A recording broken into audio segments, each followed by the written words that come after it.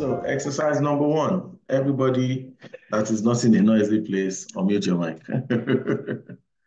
So, like I Hallelujah. said, all right, glory to God. So, like I said today, I said we'll do it a bit differently. I know that the way you would have expected is that I go straight into teaching and all that and all that.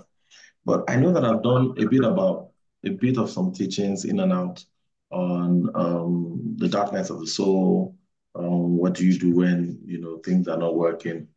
And if some of you have gone back to that message, you might be able to get a thing or two from there. But today, I want us to do something a bit differently. So, first thing or first question, what does it mean when you say you are burnt out? What does burnout mean? And please, we are going to be very interactive. I want us to learn from ourselves, actually, and I want us to bring out some of the things that we've done when we are burnt out so that we can find, wisdom in, oh, this is how I cope, this is what I do, this is what I do, this is how I that. And from there, some of you will be able to deconstruct the way this, thing has over you. And some of you will be able to learn new ways on how to manage burnout easily. All right. So first question, what is burnout? 50 marks. Anybody else? I see someone on the group. Oluwale, promise me that you're going to be your best behavior today. Your utmost best behavior. Utmost. All right. So Oluwale says low battery. All right. iRobot, well done. Pastor says tired and frustrated. All right. I want to hear your voice now. What's going on? Where are the people? Are all of you still at work? Anybody? You can mute your mic, please, and just speak.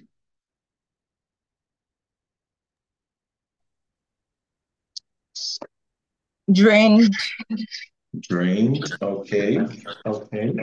I want us to put these words down. Drained, so low battery, tired. What Passy said, what? Let me see. Let me just go there. Overwhelmed. I like that. Another person says drowning.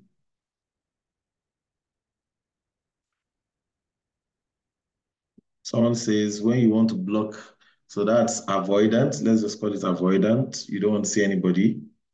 Okay. Listless. What did you say? Useless?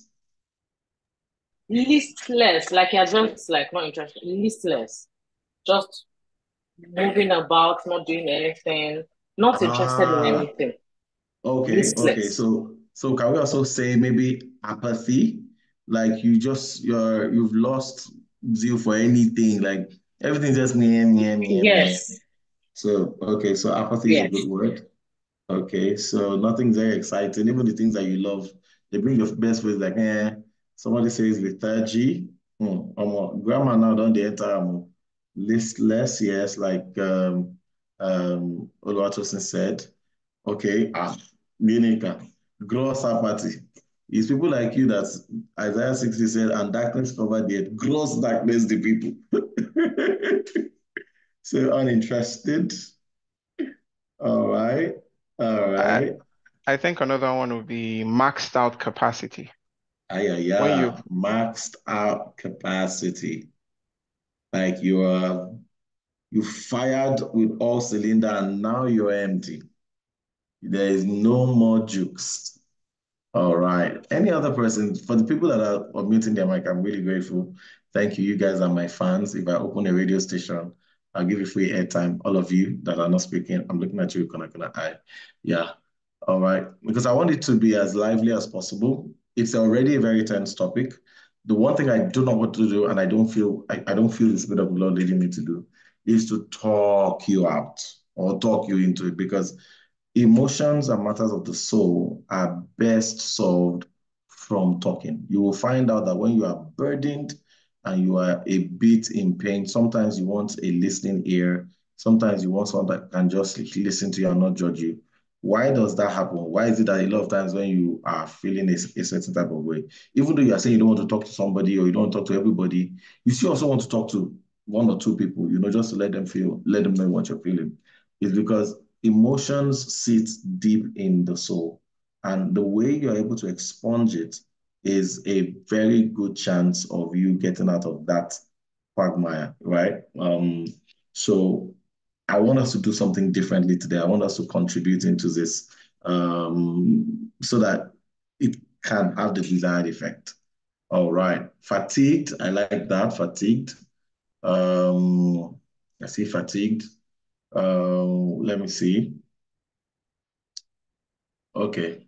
So I've told Oluwale and Miriam, I'm going to separate you guys in the chat group one way on one or the other. Uninspired, yes, yes. So that also goes into a bit of apathy. Very true, very true. Okay. What about extremely burdened? Exhausted, yes, I hear you. Exhausted. Does that resonate with anybody? Extremely burdened. Yeah, always wanting to cry, especially if you're the kind of person that you express emotions with tears. And it's two ways. You express joy with tears. Same, you also express sadness with tears. Yeah. Incidentally, I'm one of those people. When I'm laughing my guts, I start to cry. And when I'm really emotional, I tend to cry. So tears for people like that is an outlet or it's an expression of emotion. So you cry a lot, tears for happiness, tears for sadness. You can watch a beautiful movie that ended very, very, very, very mushily and you will cry. It's because that expression of emotion or that emotion finds expression in tears. So I'm just trying to say this so that you don't think that, oh, my own has not reached tears. But it's a form of outlet for people that bear those emotions. All right. Okay. Spent. Yeah. Licking water. This good chat. God. Oh my God. Um, um, Claire, you're now taking classes now for people that want to cry with cry with movies. Okay, another question I want to ask is, how many of you, when you feel like this, also feel the emotion of fear? Fear. Anybody? This exhausting, you just start to feel fear and confusion. Thank you very much. Fear and confusion. It's almost like things cannot hold. The fact that exactly anxiety, yes. If you start to feel like fear of failure, exactly, fear of meeting, I want to do you want to say messing up? Fear of meeting up is a bit unclear to me. Um, yeah, fear, unnecessary, uncertainty about the future. Exactly. Yes, yes, yes. How many of you feel alone when you feel these emotions? Not in the stomach, fantastic. How about alone? You just feel like nobody gets you.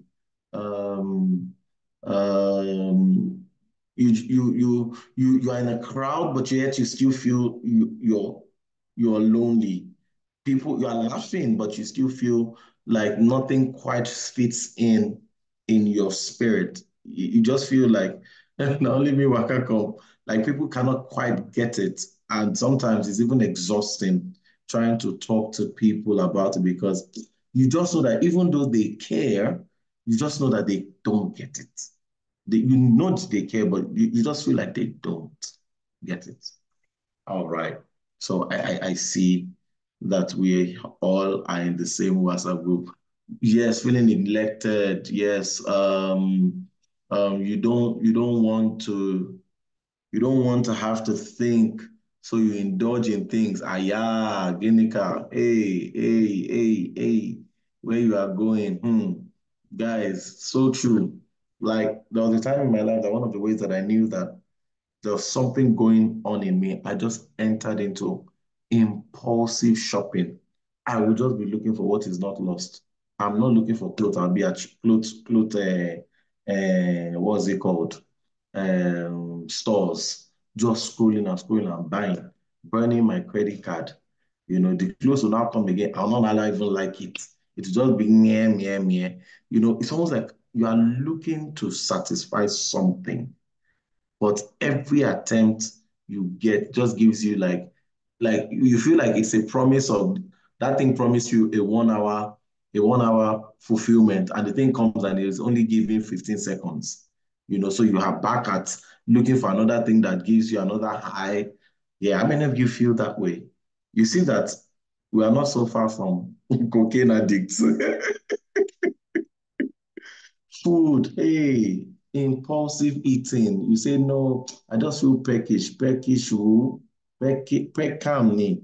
You're just eating. This is no longer for satisfaction. It's just a obnoxious feeling of you feel so empty that food cannot fill you. Ooh, yeah, yeah, yeah, yeah. Sugar obsession. Yeah, yeah.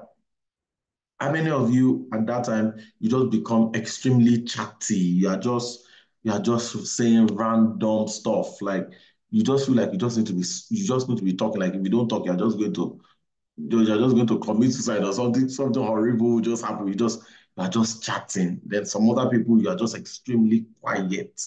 You are just silent. Yeah. Yeah. That's when you crack the most perfect. You are cracking the most jokes. It's almost like people are like, oh, you're on a roll today. Oh, you know. Thank you very much, Oluwole. See, this is why I wanted us to do this. Because a lot of you are finding out that certain things that you think you are doing from a place of hobby is actually an indication of something even deeper. So, guys, let's keep it coming. I see why God wanted us to do it this way.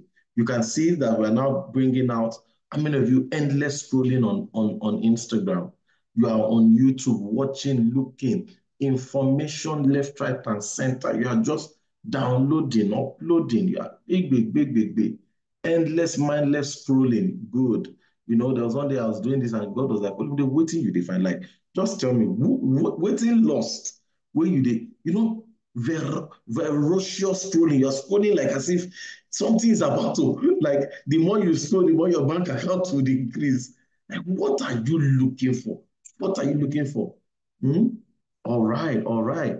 Yes, yes, yes. Oh yeah, let's switch it up again. How many of you around this time you take that one, just one shot of that your lovely expensive bottle of wine? I didn't say beer, just your wine. You just take that beautiful shot. You just want to kick it with the girls, or you just kick it with the guys. You just look for that nice restaurant. Ask them for that particular bottle of, expensive tea called Tibaja, Tibafueni Jabin. Very blasphemy. All of you that are forming, God has seen your taste bud. He knows that alcohol has touched it. We know he has seen it. Yeah, you want to type it there. God has seen my taste bud. All this other, all of you are saying water.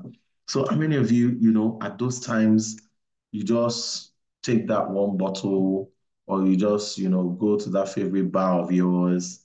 How many of you, when you get like this, you just drench yourself into music?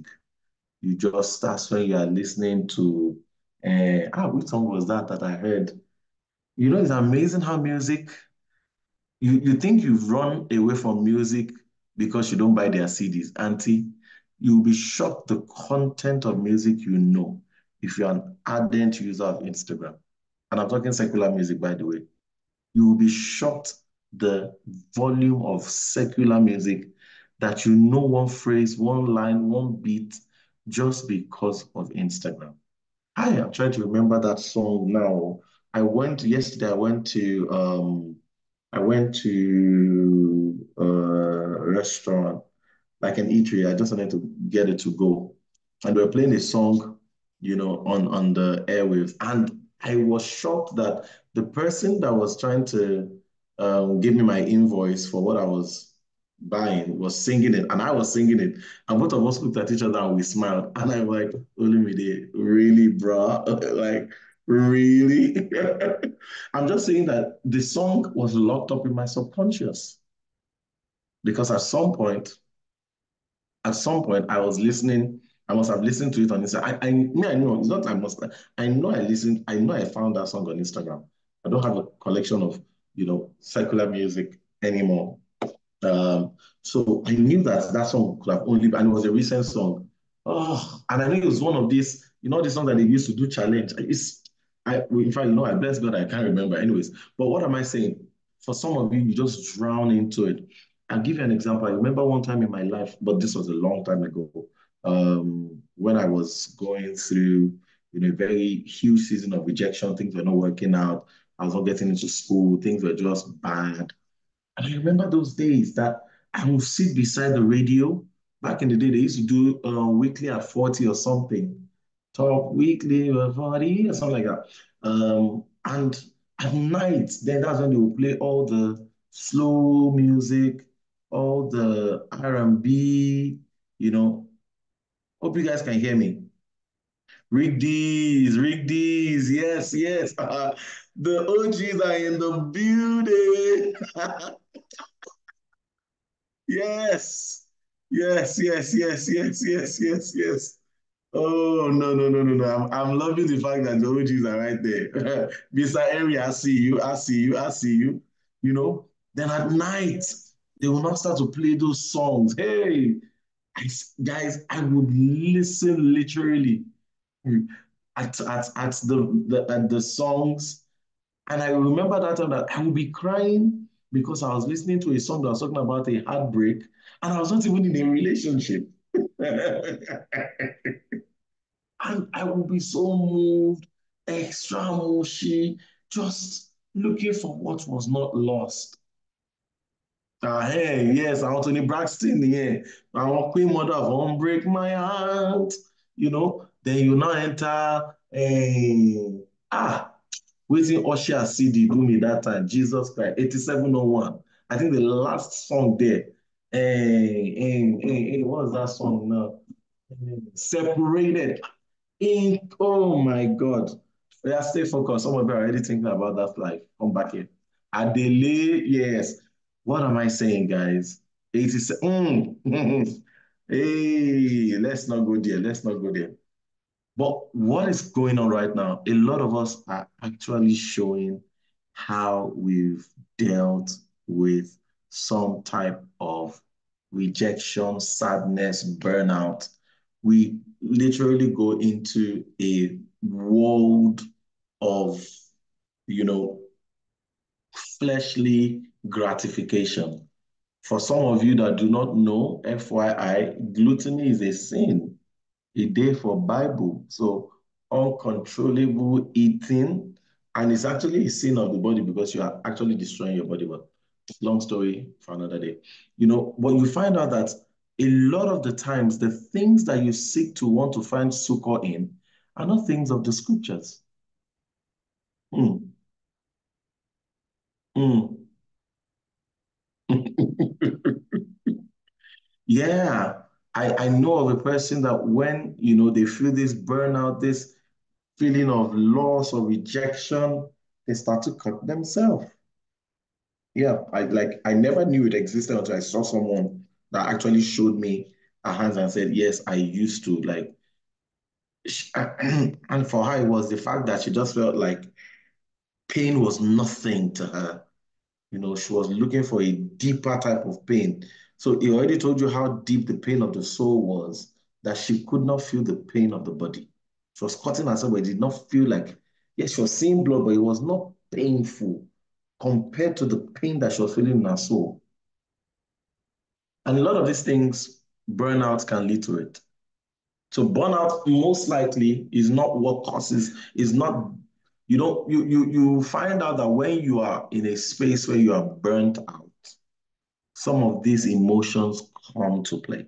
All these emotions that we've said, this feeling of being drained, you have nothing else to give, this overwhelming feeling of drowning, avoidant, uninterested, exhausted, fearful, anxious, apathetic, lethargy, listless. A lot of them, a lot of them are expressions of burnout. All right. So we all can see here that we all have something that we escape into. Now, another question. How many of us have felt burnout, now hear me, on the things of God? There's burnout of, oh, you're tired of your job, you're tired of life, you're tired of, yes. How many of you felt burnout on matters of faith, on matters of waiting on the Lord on a particular word, and you just feel like, come on, bruh. Even dogs are getting wishes. What's up with me now? How many of us are on that bridge? How many of us feel like we are at the backside of the conversation when it comes to our expectations with God? Because it's one thing to say, oh, I'm feeling bad because someone broke my heart, someone did that. But when it now looks like it's God that is doing you, how do you relate with that? How do you not vex to the one that you know can smite you, even though you feel like vexing? So you find out that not only do we have mental burnouts, we also have spiritual burnout. Physical burnout is also possible, exerting yourself.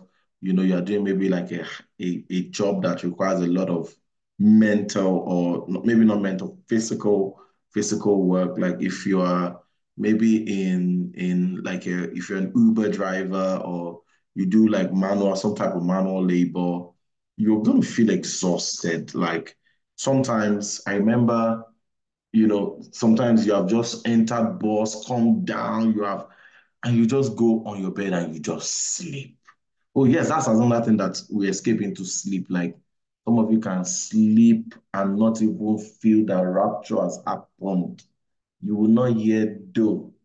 In fact, the angel will sing Hallelujah chorus sort of trumpet.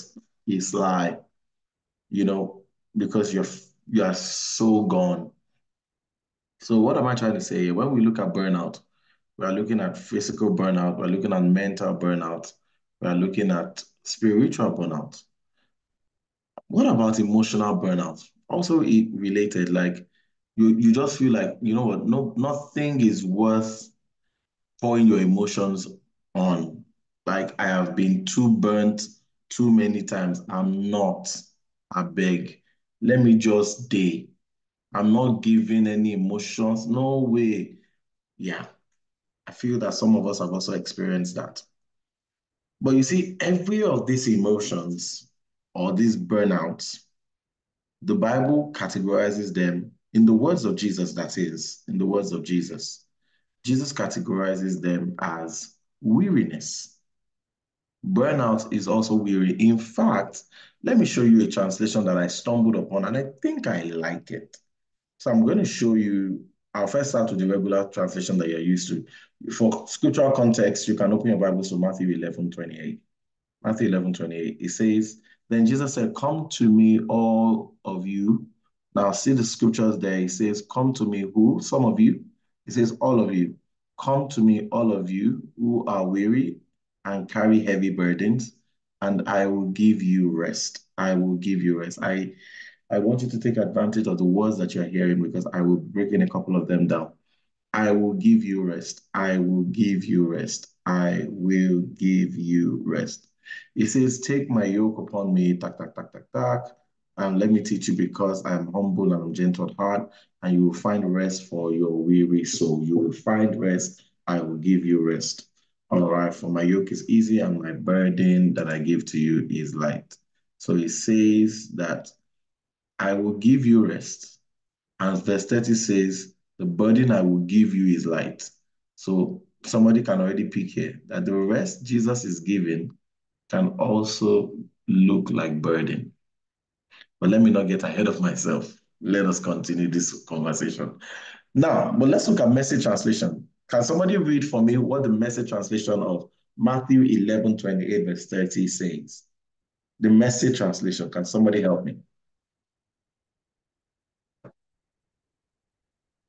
Anybody in the house? I can read. Oh, that would be so great. Thank you so much. It says, are you tired, worn out, burned out on religion? Come to me. Get away with me and you will recover your life. I'll show you how to take a real rest. Walk with me and walk with me. Watch how I do it. Learn the unforced rhythms of grace. Come on now. I won't lay anything heavy or ill-fitting on you. Keep company with me and you will learn to live freely and lightly. Thank you so much. When I saw this translation, I was like, boom, this is it, guys. This is it. It just encapsulates everything that I've been thinking about on how to find rest in the wilderness. So follow me, because now I'm going to be sharing some of the things that I got. But another question that I wondered, let me also throw it open. When you read this scripture, let's do a bit of Bible class. What comes to your mind? What do you mean? What do you think the Bible is saying when it says, come unto me, all ye that are weary and heavy laden, and I will give you rest? What do you think? Anybody? Like I said, it's going to be interactive. We need to one of the things that I want us to do is see how we interpret scriptures. Because I may not always be in your bedroom. In fact, I will not be there, reading scriptures with you. But opportunities like this or moments like this give us opportunities to x-ray how we read the scriptures and how we interpret it. You know that one of the biggest medical problems, or one of the biggest problems in medicine is actually not the disease, but wrong diagnostics. When people misdiagnose a problem, you invariably contribute a higher percentage to the death of that person. So if you misdiagnose the scriptures, it may kill rather than heal. So one of the things that I would love us to do more often is to extrapolate how we view the scriptures. So back to the house. When you read this scripture, Matthew 11:28, not message, but the regular one that you are used to, what has it always meant to you? Come unto me, all ye that labor and are heavy laden, and I will give you rest. Take up my yoke upon you. What do you think it means to you? Let me try to show you what a yoke looks like. I don't know whether you can see my screen. Can you see my screen? Yes, Yes, sir. That's what a yoke looks like. That metal, that wooden thing in between two cows, that's a yoke. Why would Jesus give me this? I literally just said, I am tired. Why would your solution be take a yoke? Like, I already have this. Why are you giving me this? So, anybody in the house want to share? Come on, let's go, let's go, let's go, let's go. Who wants to speak? What comes to your mind when you read this scripture? All right. Hi. Yes, please. Yeah, so when I used to read it for me, I think it meant that like you would always have to carry something. That's like for my example, either you are carrying, the normal stuff, the cultural expectations and what society says you're supposed to do, or you are carrying, what God gives you, his way of looking at things, his perspective. And like for me, just as I try to say, come to me, let me show you my way of doing things. I think that's how everything.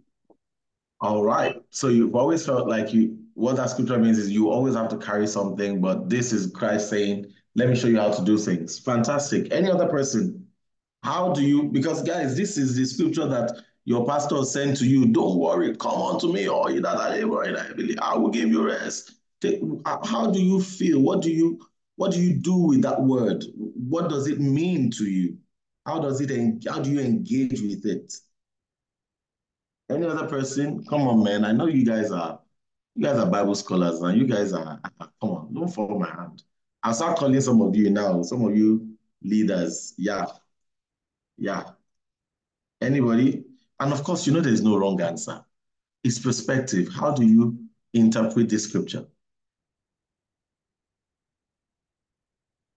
Okay, it Good evening, says, everyone. yes, good evening, For me, I think Amarachi. it's just a reassurance that no matter the weight life throws at you, you can always count on the fact that when you take it to God, it becomes easier. So good. All right. So that's what you feel when you read that scripture. Yes. All right. So you feel a sense of reassurance that he can help you on that matter. Okay. Who else? Who else? Who else? Who else? The only reason I'm not calling names is I fear that some of you are in noisy places, but then again, I'm like, are they really in noisy places? So guys, help us out. I want this to be interactive, please. And your Okay. silence most likely tempts me to want to preach, and I don't want to preach. I don't want to preach at anybody today. All right, Popsana. Good Then after evening. Popsana, we will take. Okay, sorry. I had No, just no, no. unmuted. Oh, okay, okay. So we will take good, good, good. Don't give up. We will take Popsana. Then we will take Lola Day. Then we will take Mrs. Claire, Nanny. Yeah. So in that order, Popsana, shoot. Okay, thank you, Pio. So,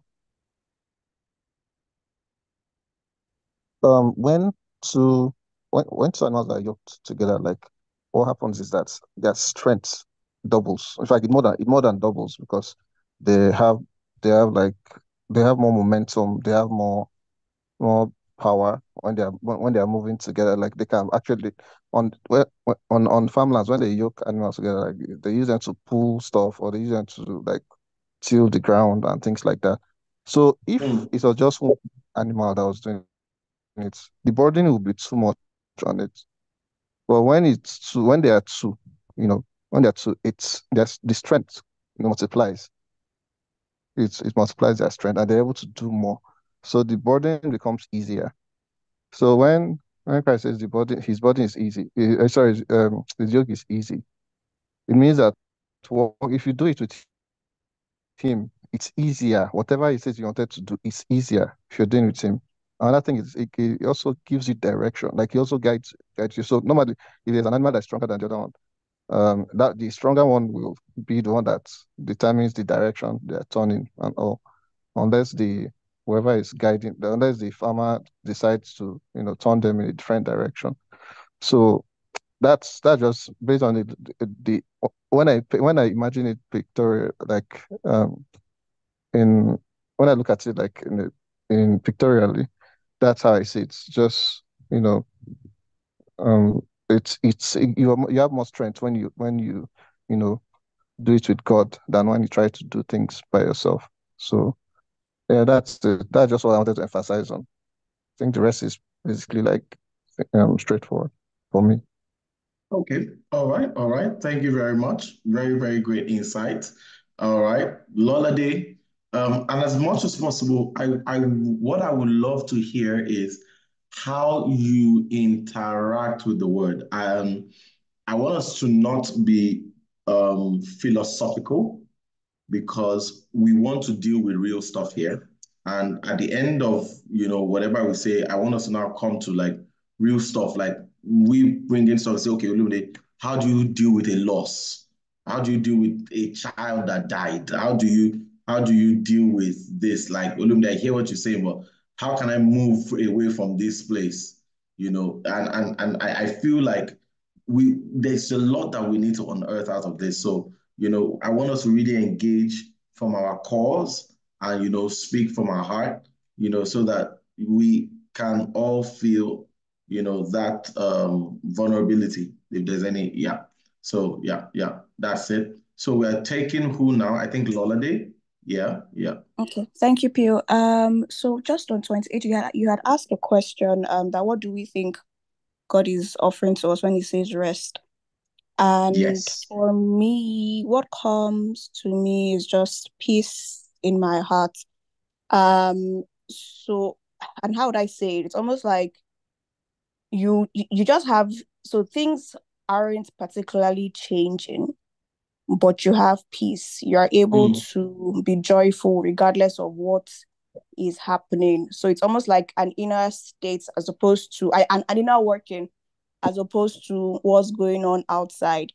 And then as I was just thinking again, I mean, I'm learning how to swim for the fourth time. For some reason, I keep on dropping out of the classes. But please, maybe this time like going to be, the perfect time for me to learn. But then I remember every time I learn, and even in this particular class I'm in, the instructors always tells me, your neck is too tense, relax. If you keep on going like that, you're going to use too much effort, and halfway through you'll be too tired. Too tired. You have to relax, let the water carry you. Otherwise, you're going to use too much effort.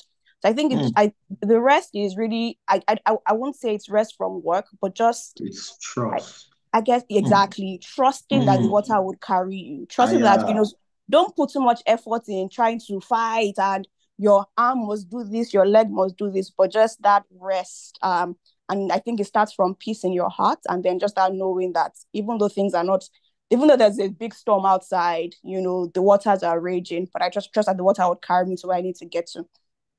So good. Like, thank you so much, Lade. That was insightful. Claire, you want to say something? So just before Claire speaks, I hope you guys are picking stuff like Popsana made a such a valuable contribution there when he said, and I picked it. He said, when two animals are yoked, the stronger animal directs the order, the turnings of the weaker animal, and it came alive to me. I picked something there. I hope we are picking something in these sessions, guys, are the answers that you were praying for. That reason why you came, that grand word of liberation has already started. So don't snooze, guys. Like things are already happening. People are getting perspective on matters. Like somebody is saying that the circumstance may not change, but your outlook is changing. Like that is gold. So I don't want you to maybe hope to, oh, when Pio comes, the master word of wisdom. No, every God's word of wisdom is going through. And I don't, maybe I show you my note to show you that a lot of the things you guys are saying are the things that I also got. But God wants you to be able to believe in the things you know that it can deliver. So that in the days of trouble, you don't still go looking for things that are outside of you when the real answers are within you. Right? I like that, Adeleye. Don't struggle with water. Like, how many of you really knew that if you pump your lungs with enough air, you can actually float? Like, when I knew that, I'm like, wow, mind's blown. Because someone like me, I don't trust water. Like, look at me, man. I would just drown into the belly of the sea. But I'm learning that guess what? God has already created a mechanism inside of me called my lungs that enables me, if I have the right knowledge, to be in a body of water. But my fear should not be drowning because there's something on my inside that God has created that if I inflate with air, can actually keep me afloat. Guys, I hope you guys are listening and you are getting stuff. All right, Claire, the floor is yours. Um, I was going to say, I mean, Lade explained what I was going to, because it was going to be about trusting God through the journey. But I also wanted to emphasize something that I've always known whenever I read this scripture, especially from, my upbringing. Sorry, please give me a second. Okay.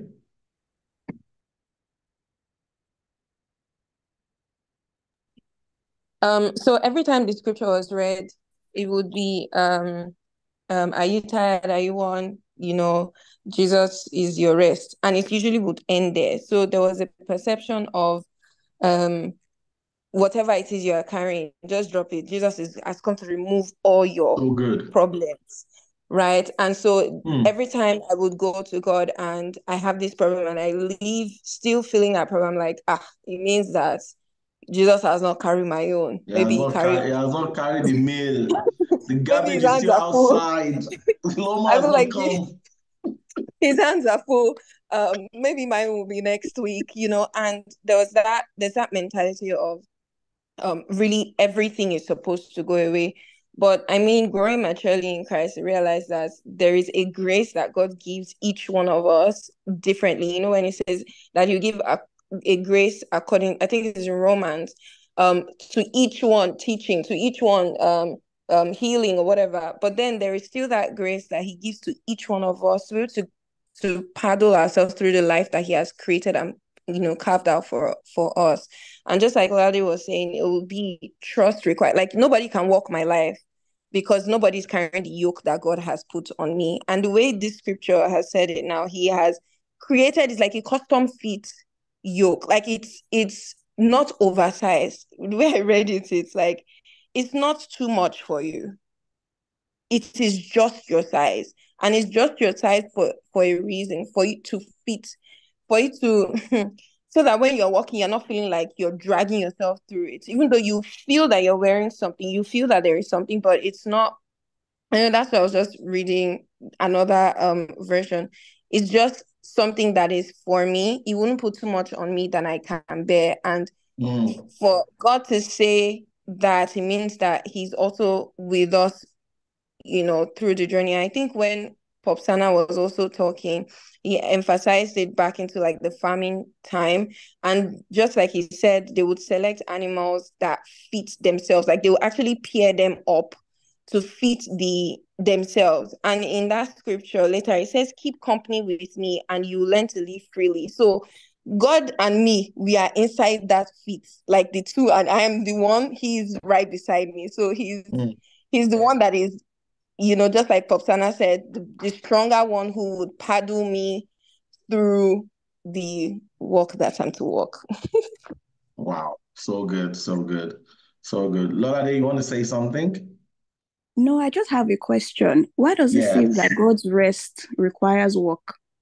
Why? Thank you. So, because I was waiting, like, I think I hinted it when the Bible says, I will give you rest. Then it says, I will give you a light yoke. Hello, sir. Neck is paining me already. So good. Why does it look like God's rest is work? I like that. That's actually a very beautiful question, guys. Does that also, I don't know if you decide to expand it a little bit, does that also mean that when God said on the seventh day he rested, maybe we've actually interpreted that scripture super wrong? Maybe.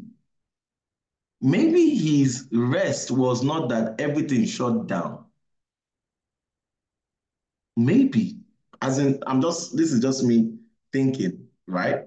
All right, so I see more hands up. Interesting. Now we are getting to Bible study. Yes. Oluwole. Oh, good afternoon, And I'll take everyone. Popsana. Good evening, everyone. It's afternoon on my end. Yes. So, for the Matthew 11:28, I mean, one of the things I find interesting with that verse is the call out to, like, come to me, all who are weary and burdened. That means whosoever is going to answer that call has to have come to a place in themselves of accepting that they are burdened and they are weary. Because if you haven't come to that place, then you're not going to come. So self-awareness and yes, there has to be a consciousness of the fact that you are weary and that you're burdened, and which it can also be interpreted as the end of yourself. And in an ideal world, we don't necessarily have to always get to the end of ourselves before we come, but in this context, it's the self-awareness to know that we are burdened and that we are weary. Then we come to him, and coming to him, he gives us rest. Now the thing is, like Lalade was saying, that why does it feel like the rest means more work. Is if you take a look at it scripturally, there's no vacuum in the spirit. Even like, okay, we take the analogy of when Jesus casted out the spirit, from the madman of Gadara, and he gave an analogy that, when you cast this out and the spirit leaves, the demons leave, and then they go around looking for places, and they will come back. If they don't find the place, they come back and see the place is empty and nicely arranged, and they come back with seven Stronger demons. stronger demons, which means there's no vacuum in the spirit. So, which means we have to always be connected. I feel it's more about that work is more a connection to Christ, bringing his kingdom here on earth. Like if we go via the Lord's Prayer, it says, "Thy will be done, thy kingdom come on earth, as it's in heaven," right? We always have to be in a posture of bringing God's kingdom on earth at all times, because the moment we leave that vacuum open, something else comes in, and then we restart that cycle again and again. And if we just even do a little bit more biblical breakdown, it says in the joy of the Lord is our strength, and is in the presence of the Lord there's fullness of joy. So it's like God is trying to keep us on this endless supply of strength, and that rest is an endless supply of us being in his presence, and of that cycle whereby we don't necessarily have to find ourselves back in that same place of being burdened, because I feel the burden that is being spoken about in 11:28 is burden outside of him, not in him, because he's not he's telling you to come to him. That means in the whatever burdened you and made you weary was not in him. So that means that's also an indication of, for you to get to this point, were you in him, these things that are burdening you, are they his priority or are they yours? But when you come into him, you get to a place of rest, of he's supplying all that there's grace available, everything is available, and you have strength that this supply, because now he's the work you are doing, he's sponsoring it, and that gives credence to Matthew 6:33. Thank you. All right. Thank you so much. Hope you guys are getting stuff. I saw somebody put something interesting also in the group. Hebrews 4:11. Hebrews 4 really just talks about rest. Yeah. But Hebrews 4:11 says something interesting. It says, "Let us therefore now labor to enter into that rest." Because Hebrews 4 says, "And there remaineth a rest for the children of God." And now the Bible says, "Let us therefore labor now to enter into that rest, lest any man falls after the same example of unbelief." Fantastic. Look into that one. All right, Popsana, you want to say something? Yes, real quick, because Braulo already said most of the things I wanted to say. I know when he talked about God providing us with limitless strength. So I was going to like illustrate something. So by default, if we're talking about rest, it means that we're talking about rest from something, be it work or, mostly work. It means we've been working, we've been laboring, and at some point we need to rest. So the question is, most of the times the thing is, most of the time we don't even know when we are supposed to rest, and sometimes we don't even feel like we deserve rest. Because, for example, we've not achieved the things that we want to achieve, the things that we've set out to do, the goals that we've set out, to achieve. We've not hit the goals. For example, at work, you're supposed to do some, finish some goals at the end of the week, and if you'll not be able to finish, you will feel restless. You know, you will not feel fulfilled. You want to put in some more hours during the weekend or something. God forbid you're not able to finish it during the weekend. The next week it piles up and like that. So, you know, um, so whereas there's no room for rest, or you're a vendor and then you're not able to deliver things to your customers, and they keep calling you during the weekend into Sunday, and you're in service there, service, you're receiving phone calls. No rest for you, like you're just always busy, you know. But I think so. I think what God is saying here is that He's going to, because if you look at it, the difference between that these people have described and then person that is able to rest is that they will have be able to fulfill those things that they have set out to do, and that involves a lot of discipline. It involves a lot of planning. It involves, you know, basically guidance and direction, and the strength to even implement those things, the strength to do the work and get it done, the knowledge, the grace. So these are the things that God is going to give you, the things that you need in order to be able to get to that point where you say, "Oh, yeah, this looks good." When during the creation, God looked at the creation and he was like, and he said that it was good.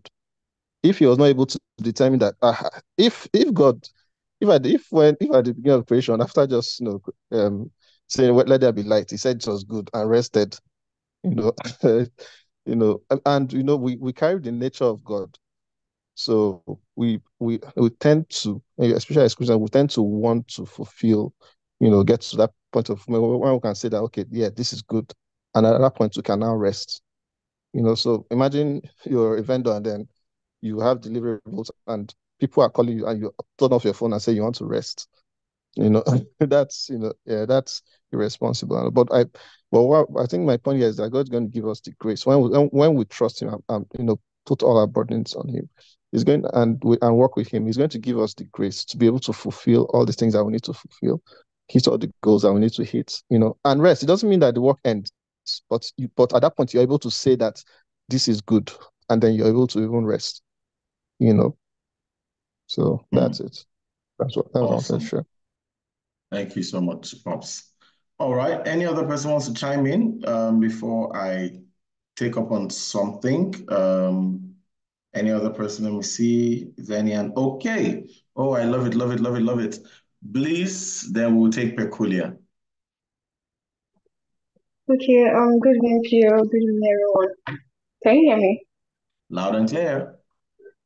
Okay, so while we're talking about trying to break down this scripture, so me, I'd always seen it in a different light, probably like when I'm burdened, I go to God, tell him, okay, this is what is happening, then he tells me what to do, and then I carry on to do or follow up with the instructions I have received.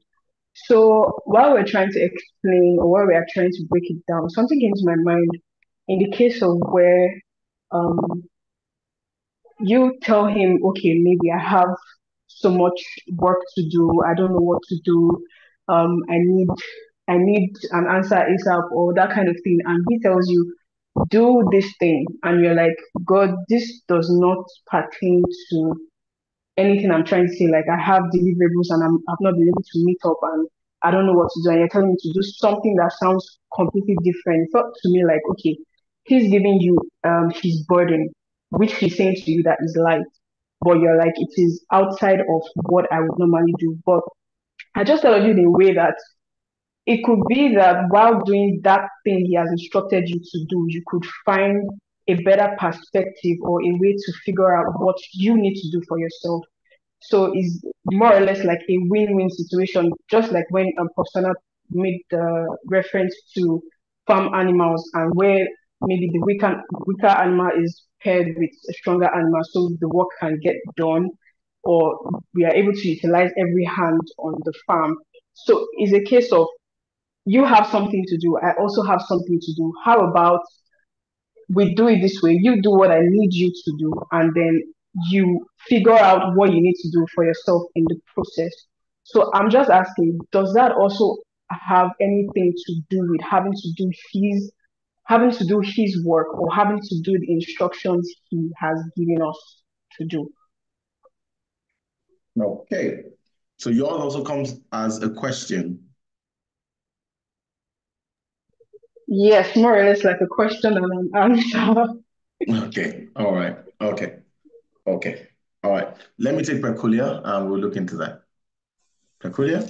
Good evening, everyone. Just can you hear me? Loud and clear. Okay, I just want to buttress what Wale said about work. Now, I want to say that for me, rest is doing life with the Holy Spirit. That's the first thing I would like to say. Because if you look from the Bible, we understand that we can't do anything on our own accord. We can't really do life without the Holy Spirit. That's why he was gifted to us in the first place. And then we'll talk about the reason why does the things with God have to do with work. He's actually saying, okay, can you take your eyes off yourself and focus on the things that really does matter? Like from Matthew 6:33, It says, seek ye first the kingdom of God and his righteousness, and all these things will be added unto you. But we get into a place, we understand that the burden that we were carrying in the first place is like a yoke, or I would say that it's like what we desire, our desires, our expectations, our wants, our need. Those are the things that are really disturbing us and making us feel tired. But God is saying that, can you lift your eyes out of that situation? Stop seeing yourself and start doing the things of the kingdom. Become a kingdom envoy and start looking at what I'm doing. Then you can find rest. So my burden is light, is I must work the work of he that sent me while it is day. The night cometh where no man can work, where you begin to do things how he would have you do things, not what the world is selling to you, not what you think. And then we understand that the Bible would say in Proverbs that there's no idle place, like what Wole was saying. There's no vacuum. There's no, you can't be idle. Is either you are busy with the things of God, or you are busy with the things of the devil. There is no idleness in the spirit. So in but we can also just look at it from a health aspect. Sometimes we, especially ladies, we say we are sleeping, but our mind is calculating 101 things. We are trying to fix, okay, is the food ready? Is this ready? The children going to go to school? This and that. Sometimes we have workload, a lot of workload, and our mind is busy processing those things that we don't even, it does not rest. It does not rest. So you are, even when you feel like you're resting, you are working. But God is saying to you that, okay, you have been so focused on yourself. Let me show you something else. How about putting your focus on me and start looking at me and start beholding me, start looking at what I'm doing. And then when you start doing that, you forget, you honestly, this has really happened to me. Like I was so busy with me thinking of what I'm doing, work, a lot of things, schedules and everything, that I could not see myself. I could not see anything. I didn't even know that I was already burning out. I was stressed out and everything. But he turned my eyes to start seeing him and start looking at him. And when I started looking at him, I realized that all those things I really wanted, all those things, those social media pressure and everything that the world was giving to me, was not really what I wanted. So some of us, we don't even know what we want. Like if you look from Matthew, the Matthew 11 from the Message translation, you realize that he said you will learn the unforced rhythm of grace. And then he said something else, saying, if you keep company with me, you will learn to live freely and lightly. So good. So good. You will learn to live freely and lightly. And then he says, I will show you how to take a real rest. So it can be that the reason why the expectations and everything that we have kept now on our table is not letting us see what he's showing us. And so he's saying, take your eyes, okay, do this instead of that. And then Let me show you a different way. that. Yes, and I will show you a better way. Thank you. So good. Thank you, Peculiar. We should enroll you for a Bible study class. You have a very strong mastery of the Bible. Well done. Well done. Okay, so now because I see two other hands up, Bliss, is your hand still up from the past, or I can put it down? It's from the pastor. Okay, so I would have Dave and I will have Aka. If anybody still has the mind of saying a word, quickly put your hand up now so I can add you to this bunch. Because after this, I would like to speak into certain things so that we can close on time. So Dave, then Dave, Aka, then I see some comments on the chat. I would also say that too. There's one interesting one by Tony Loba. Tony Loba, you're going to unmute and you're going to explain all this German Rasta that you have said here, because I want to Damiloru, you are the one that is going to come and educate us on the German Rasta. Yeah. So Dave, the floor is yours. All right, so good evening, sir. Good evening, everyone. Okay, so Try to make it concise so that we can take yes, more sir. people. Come unto me, all you who weary and heavy laden, and I will give you rest. I like the analogy that Popsana gave about having a stronger ox guiding and directing the weaker one. So in this sense, Christ is the one who knows, is the one who is stronger. So it's typically saying that we should rest in him. We should lean on him. Meaning that following that scripture, it says it's interesting how it says come unto me, all you who are weary and heavy laden, and I'll give you rest. then it says, take up my yoke. So I would say that in this case, rest is not void of work. Rest means that you have to do something. The work you must do, Okay. and what Christ has for us to do is obedience, is to lean onto Him. That's when we find the rest, when we trust in Him, when we do what He has for us. Because surprisingly, there's yoke. There's yoke of disobedience, the yoke of sin. So the word itself even gives you yoke. Not obeying Christ has his own yoke, but that yoke is burdensome. So Christ is telling us that rest might not necessarily be the absence of doing something, but it's doing what Christ wants us to do part time. That's how we can rest in Him when we are guided in Him. Thank So you. good. Be guided God, and rest doesn't necessarily mean do not work. Very, very, very fantastic. Well done. Well said. Last but not least on the list of men that are raising their hands up, Mr. Akanani. Good evening, sir. Good evening, everybody. I just wanted to say that real quick that I mean everybody. There's nothing I want to say new that everybody has not said, but I just wanted to draw a parallel to the sermon you preached. I think it was 2 Sundays ago where you talked about that cycle. Love leads to trust, and then trust leads to obedience. Good. I think that it just this scripture even just expands that even more because like when we're saying that we want to lay our burden on Christ and our yoke on Him, it's just that whole cycle. I think that this is even a call to intimacy more than even like, anything else. So it's about like learning how to grow in love and trust. Sorry, my love, in trust. And, trusting Christ is not easy. It is quite a burden. And also sometimes it can be the burden of learning the lesson through the journey of carrying that lighter yoke or the journey of trust or the journey of obedience because there is always a role to play because it's also a journey of faith. The Bible says that faith without works is dead, and without faith you can't please God, and faith must come with corresponding action. So every time God gives instructions, God tells us what do we do, how to do it, how to come out of a situation, whether it's to wait, whether it's to pray, and that yoke is basically that task of obedience is also work that needs to be done, and it's just Jesus is just saying, just taking us through that cycle you talked about 2 Sundays ago. So I just wanted to say, the parallels are just paralleling. Yeah, but Paralleling. but yeah, that's just what I'm ready to say. That scripture is just reminding me of that. Yeah, and everything So everybody good. said. Thank you so much, Aka. You literally chimed into some of the things that I was going to share. So the Spirit of God is one. I'm just going to read. Ngoji says, I know that feeling too well when one is about to shut down mentally. One idea creeps in and bam, you are awake. Okay. You can say, yeah.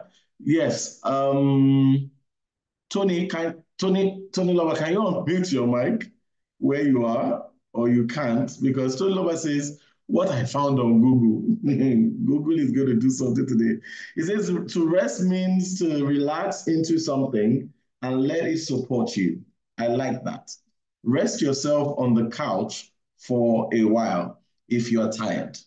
To work rest, the word rest comes from the German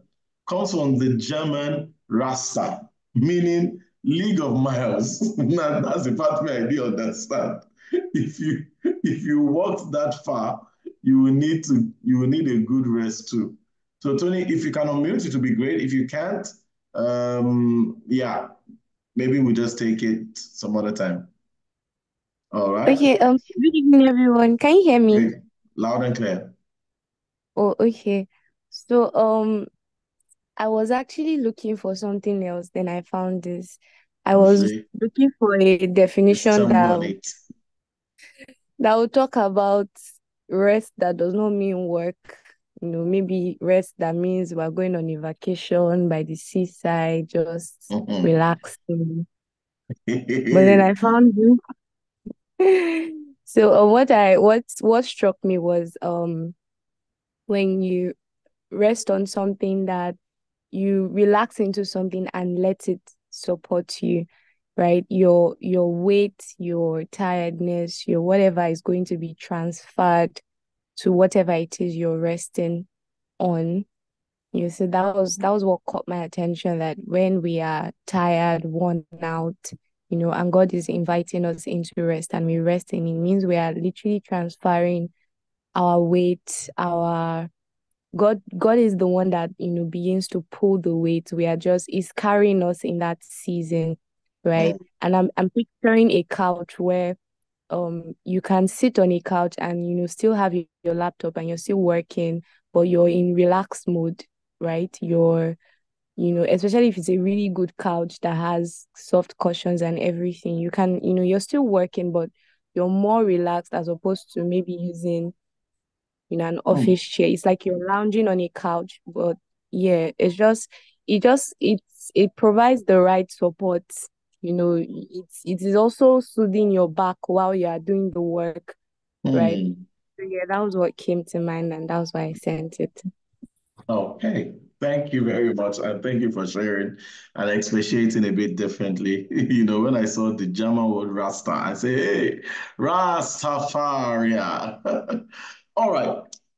Everybody has pretty much, and now you will see that from the things I'm saying, that I will start saying sorry, you will find excerpts from the things that other people have said. And why this is important is so that you know that you also carry the Holy Spirit to help you interpret scriptures and interpret it correctly. Some of you just need to believe a little more the things that you know, and you'll find out how it becomes liberating for you. So here is what I have found out about the scripture. Now, the Bible says, and let's use the conventional scripture that we use before we go into the message translation. It says, "Come to me, all you who are weary and carry heavy burdens." Another one says, "and heavy laden." Heavy laden is Old English for carrying burdens. Now, here's the first thing you need to learn.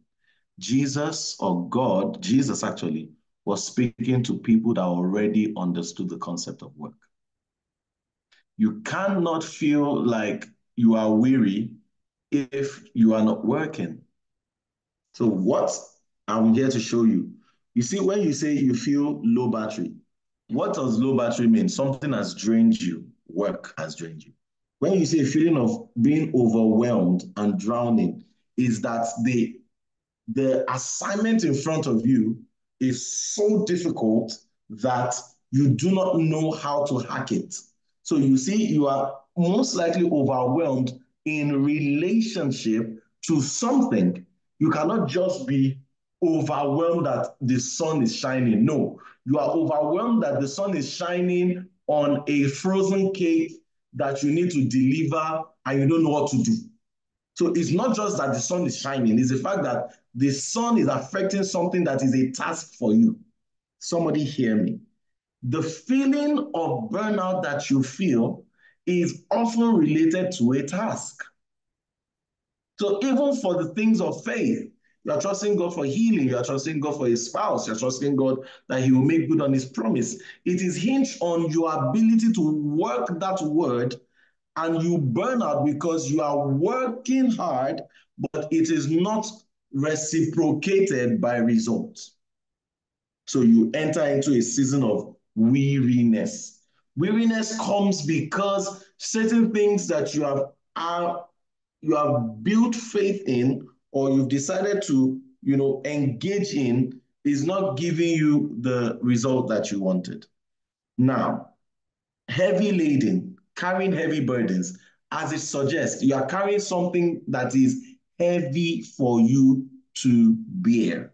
It's slowing your speed, it's of great inconvenience. It is something that you are carrying. A typical case, a very, very tedious job, and every day it feels like you are failing. Now, we understand the concept of what Jesus was attacking here. People that have an assignment or have something in their hands. Now, the reason why the Bible would say, take my yoke, or it will say, I will give you rest, is not saying that I will give you the rest that would not, it's not saying I will give you the rest that will not enable you work. He's saying, I will give you rest so that the work does not make you weary. I'll give you a typical example. If my son is carrying a keg of 5 liters and is maybe 1 year old or 2 years old, it will most likely need a lot of strength to carry that keg of 5 liters, right? But if I put my hand beside his hand and I support him in carrying it, he's still carrying that keg, but strength is made available for him to carry it without burning up all his energy just to lift it above the ground. God is not saying stop work. He's saying let me better work. God is not saying stop faith. Oh, that healing has not come. Stop faith. No. He's saying, let me help you better your faith. God is not saying stop that marriage. God is saying, let me help you better that marriage. The concept of yoke, if you read it, especially in the olden days, was because yoke was always for two animals. Though historically they are single yokes, but the yoke that was being spoken here was the yoke of two animals. In fact, most of the analogies that you see even in Google and everything likens yoke to a wooden beam used between a pair of oxen or other animals to enable them pull together on a load when walking in pairs. What God seeks to say is that I'm not going to make you run away from your problem. I'm going to help you fix your problem. The concept of work, you must understand, and I've said it before in church, God created work. If he didn't see it as good, he would not create it. But when God intervenes is when work becomes too much for you to bear. What God does not like is toiling. And I give you an example of toiling. Toiling is doing every single thing you need to do to yield an increase, but the earth still doesn't yield an increase. Toiling is doing every logical thing that you should do, but the result does not correspond to everything that you have done. That is toiling. But work is you put in effort, you get in product. Why do you go to work? Because you put in time and effort, you get in salary. When you don't get salary, it becomes an unfair trade. So God is saying here, I'm not about to make my children stop work. I am fixing the issue, which is not work, but the burdens they feel, the impact of the immense work that has led to their weariness. The same way when Jesus went to Gethsemane and he cried, if it's your will, let this cup pass over me, but not thy will, but your will be done. Heaven did not say, oh, my son is burdened. What happened? Jesus found strength to go through it. So it starts to explain to you how God sees rest. Rest is not complacency. Rest is not total abandonment of the project. Rest is aligning with a body that makes your joint effort yield maximum result. Is somebody there with me? That is the concept of rest. When he says, I will give you rest, like Tony also said, resting on something, leaning on something. We have some meetings that we do in the office, and sometimes the meetings can span into 2 hours or 1.5 hours. And because I'm senior manager, for some reason, they just always expect that the manager stand while the rest of the colleagues sit for those meetings. And I know there are some days where I'm wearing maybe a very tight shoe. The shoe is looking painful, but it tight me for leg. And after a while, my legs or my knees or my feet that can hold my body weight starts to quake at the same body weight that it is used to. But the solution is not now that I now look for a bed and lie down, because that would be against the work culture. What happens? I lean on my wall So I'm still standing, but I have moved support or I've diverted energy, or not energy, I have diverted my weight on something else, not my leg. And I can only divert it on something else that I trust. You see, when you look at two animals being yoked together, they experience an insane amount of trust on each other. When you look at two animals that are being yoked together, but that is a physical demonstration of trust. I watched something, I don't know if you are carrying these pots that they use for cooking, steaming hot pot from the pot. Or let me give you another example. How many of you have tried to carry your three-seater furniture? And for you to carry it, some person has to be at one end, the other person has to be at one end. Now, when you need to move, one of you must either walk backwards and the other must walk forward. Yes or no? The way that you can ensure that that thing would work is by the one that is walking backward. He's walking, trusting that the one that is walking forward is not pushing or walking too fast. And that is why when you are walking backwards, you are telling the guy that is walking forward who is having it easy. Because the one that is walking backwards, he's walking blindly. You are telling him, reduce your speed. Because you guys are trying to get to a balanced level, an equilibrium, such that the weaker is not seen, the stronger is not seen. Is somebody getting what I'm saying? When two animals are yoked together, you really do not know which is the stronger. Because the way the yoke is, one cannot run faster than the other. The same way the other one that is slow is compelled to walk at the pace of the one that is slow till both of them get their rhythm. So when the scripture says, I will give you rest, it's saying, I will make it easy for you to carry. I know definitely that some of you, you understand that when God says, I will give you rest on that turbulent marriage, even you, okay, let me give you a ticket. Let me not use marriage because some of you might. I've asked somebody before, this your work. You get say, the work is just stressing me. It's so stressful. I said, nah, let's pray together. Let's pray that God will take away the job. The next he says, no, no, no. I said, but the work is stressful. He said, what I want is easy work. So I said, so you know that the answer to a stressful work is not to work at all, but a lighter amount of pressure. Good.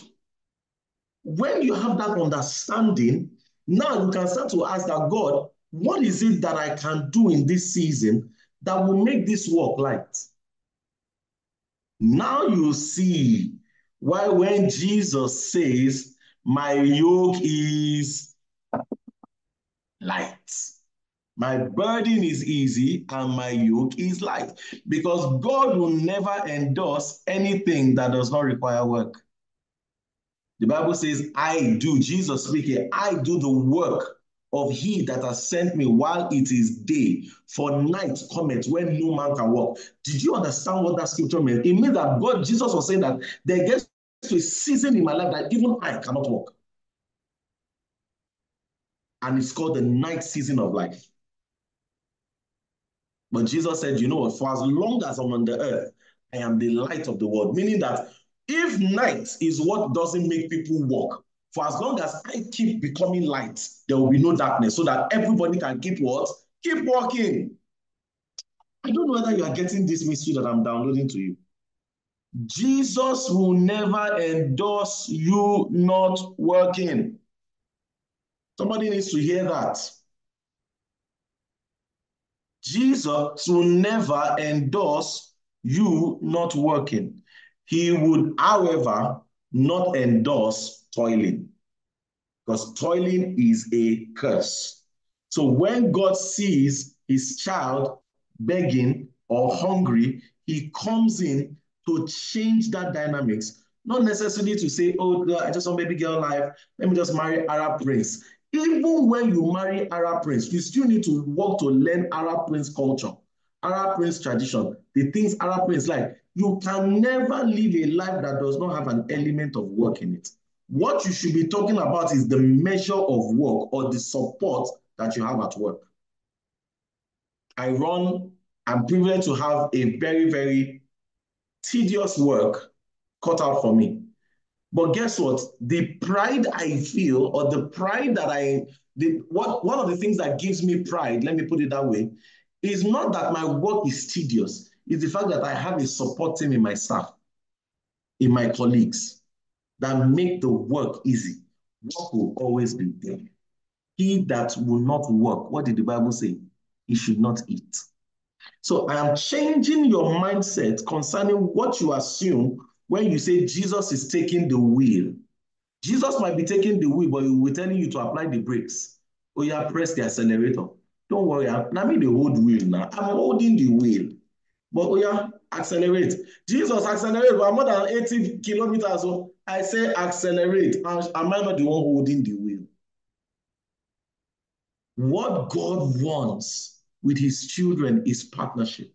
So he uses this analogy of a yoke because it shows you the partnership between the stronger and the weaker and what it looks like. Let me show you 3 things that animal yoking does. And Pausana has beautifully said one. The first is called load distribution. Yokes help distribute the weight of a load evenly. Remember what I said. What made you weary, apathetic, lethargic, uninterested, maxed out, uninspired, anxious, fearful, exhausted, avoidant, drowning, is because there is something in front of you like a mountain that seems to tell you that you are not able to overcome it. So God now says, you know what? Bring me into the picture. Let me see what is mightier than you that will be mightier than me. And when you now engage with God by bringing him in on that issue, he now says, you know what, let us fix that issue. He says, yeah, let's talk about it. Let's deal with it. Because God slays giants, he doesn't avoid giants. God slays giants, he doesn't avoid giants. So God will hear that somebody is insulting his name, but he will tell David, David, partner with me. And he will partner with David to use the most inconsequential battle amenity to bring down a mighty Goliath because he specializes in slaying giants and not running away from them. If you look at the story of David and Goliath and the way David and Goliath, the way David fell, you would understand that there was something supernatural there. Simple physics. If I hit you with force in front of you, by the natural laws of physics, you fall backwards. A typical example, when somebody shoots you with a gun in front, the impact of that gun makes you fall backwards because of the force that the gun comes with, or the bullet comes in. The Bible said that when David slung his stone, it was just one stone. It landed at the very fore of the head of Goliath, and Goliath fell face down. And some theologians have recorded that every knee must bow. That was a practical example of what happened. That before Goliath met his death, because the Bible said that when Goliath fell, David now took the sword of Goliath and beheaded him. So you can assume that the sling made him faint, or he got into a coma, or his brain got destabilized and he fell, and David finished it. But what people assume to that inference is the reason why Goliath did not fall backwards was because God wanted to bring that scripture to pass, that At the mention of the name of Jesus, or in my presence, every knee bows. Because when he fell down, his knees had to touch the ground. So God slays giants, he doesn't run away from them. But what God does is he partners with his children. Because then you will tell me, would you say that David was a master sling user? No. Would you say that the stone he used had special components that had the ability to drill a hole in the head of anything? No. Would you say that, oh, there was a velocity that David's arm had that made him swing the sling so fast that it made speed go behind the stone that caused that damage? No. Because no matter how that sling was, it was not as fast as a moving bullet. Something supernatural happened there that made David get an easy victory. But this is the interpretation of that scripture that some of you have. That when God says, I will fight your battle, God shows up in the battle and David goes to go and sleep, to go and sip Capri-Sun and is watching the movie with popcorn. No. David stays in the battle. David is receiving instructions, and instructions that will look normal, God amplifies it and it looks supernatural. So the scripture says, so the first thing is load distribution. The second thing is efficiency. It says by allowing multiple animals to work together, yokes increase efficiency in agricultural tasks. So when the Lord says, wear my yoke, he's saying if we work together, you will be efficient. I took up a role that I didn't know jack about how to function in that role, because prior to that role, what I was doing was really centered around me proving myself, me being the great account manager. Now I had to take a role where I will be leading a team, where I'm measured not by what I do, but how I lead a team. Totally different from my general experience in life. And like a weight or like a yoke, I felt it that I was failing at the role, because I was not having a team that was coherent. We're always fighting. I felt insecure. I was at loggerheads. I had insecurity. I was quick to snap. I was exercising brute power. I was not using influence because I was weary, because I did not know what to do. Then I took this to God. And legit, guys, God says, the first one of the things that I heard, amongst the many things he taught me, was the gift of a man maketh way for him. And that scripture changed my dynamics. It's the gift of a man makes way for him. So if I do not have a space in the heart of people, maybe my gift has not penetrated. So I started to invest, not just in the gift of resources, but in the gift of time, in the gift of care, in the gift of jokes, in the gift of just calming down, in the gift of solution providing. And as I started to give that gift, the me that had no space in the heart of my colleagues, I started to find space. We started to laugh. Before you know it, they started to offer support. Before you know it, we'll have a meeting, all of us will brainstorm, and amazing ideas are coming from them. What happened? Was it that I left that role? No. Was that God made me efficient in the role by listening to him. Now, it is still a yoke on me, because what a yoke does is it constricts your movement, meaning that you are not allowed to run more than the one beside you. So I cannot say, oh, God, I got it. God, leave me alone. No, the yoke binds us together. The yoke says, Olumide, chill, calm down. Still follow my voice. Follow my leading. Then God is saying, okay, Olumide, what do you think? Do you want to go left? Okay, let's see, go left. It keeps both of you in alignment. But it doesn't eliminate the work. It makes you efficient at the work. The last thing a yoke does, yoke provides a way to guide and control the animals during the work. Every time you feel weary about an obstacle, or you feel burnt out about a situation, when you bring it to God, one of the things God does is God starts to control the way you feel. Have you ever felt burnt out about someone that maybe you used to like and you guys had a fallout, and that just became a yoke inside of you. Every time you see the person, you're just full of regret, or you are hissing, you're like, what kind of rubbish is this? I can't forgive this person. This person has, yeah. But God now says, Auntie, I want to put a yoke on you. That yoke now says, oh yeah, go and say hi to her. Like, God, now I don't say hi to her. That yoke now controls you. How? You now start to feel like you don't have peace until you do that thing.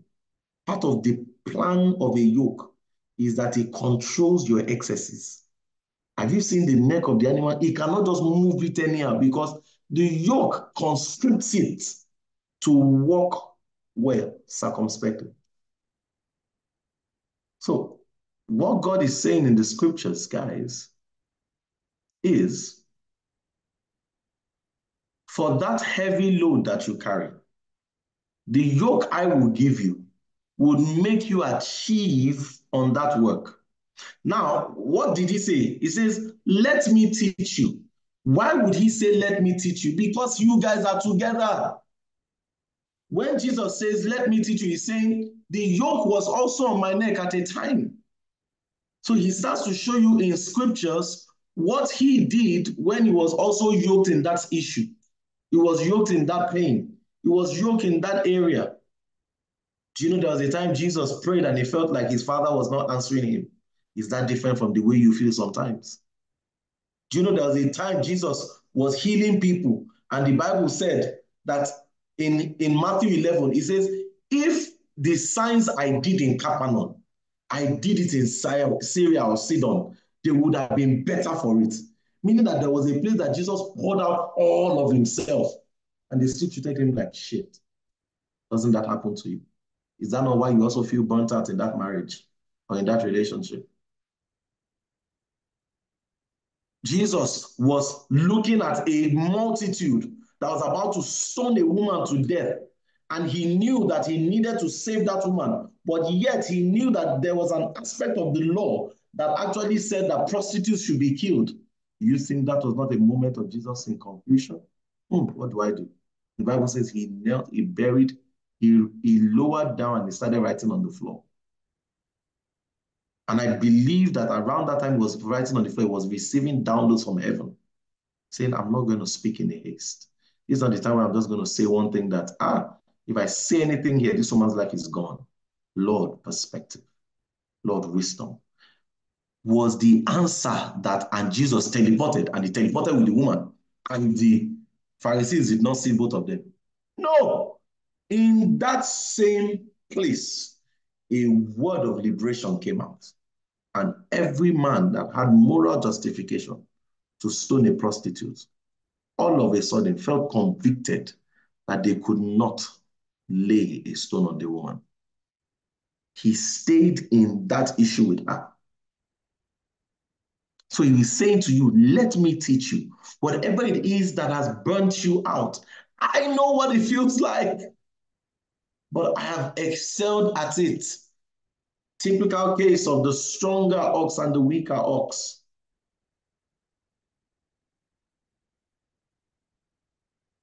He enables you to carry out those plans. Can I tell you guys something? You know, one of the things that gives God joy, gives God one of the things that gives God joy, when you are victorious.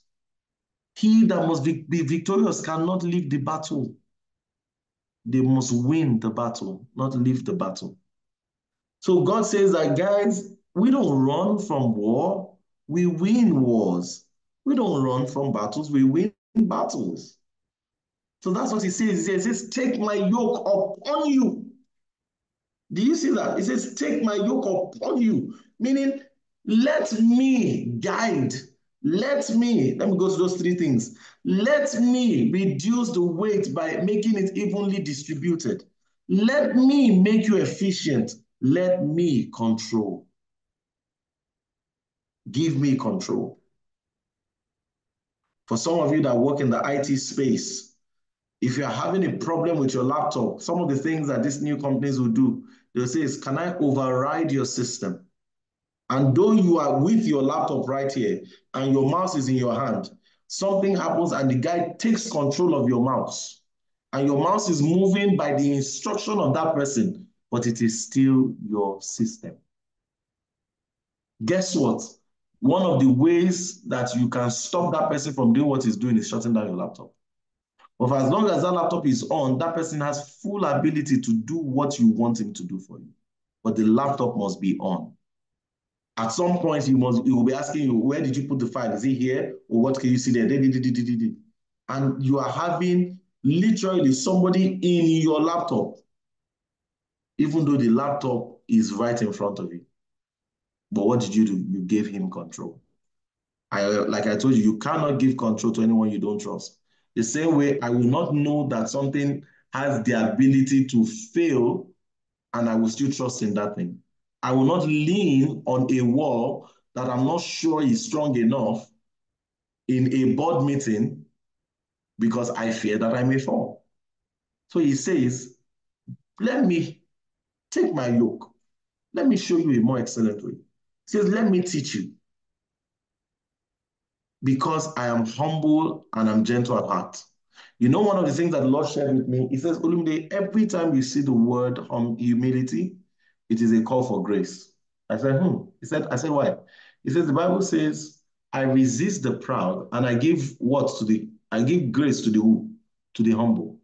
So he says, every time you see the word humility, it's a beckoning of grace. What is grace? When a supernatural order of event happens for you that you, by your own abilities, cannot create for yourself.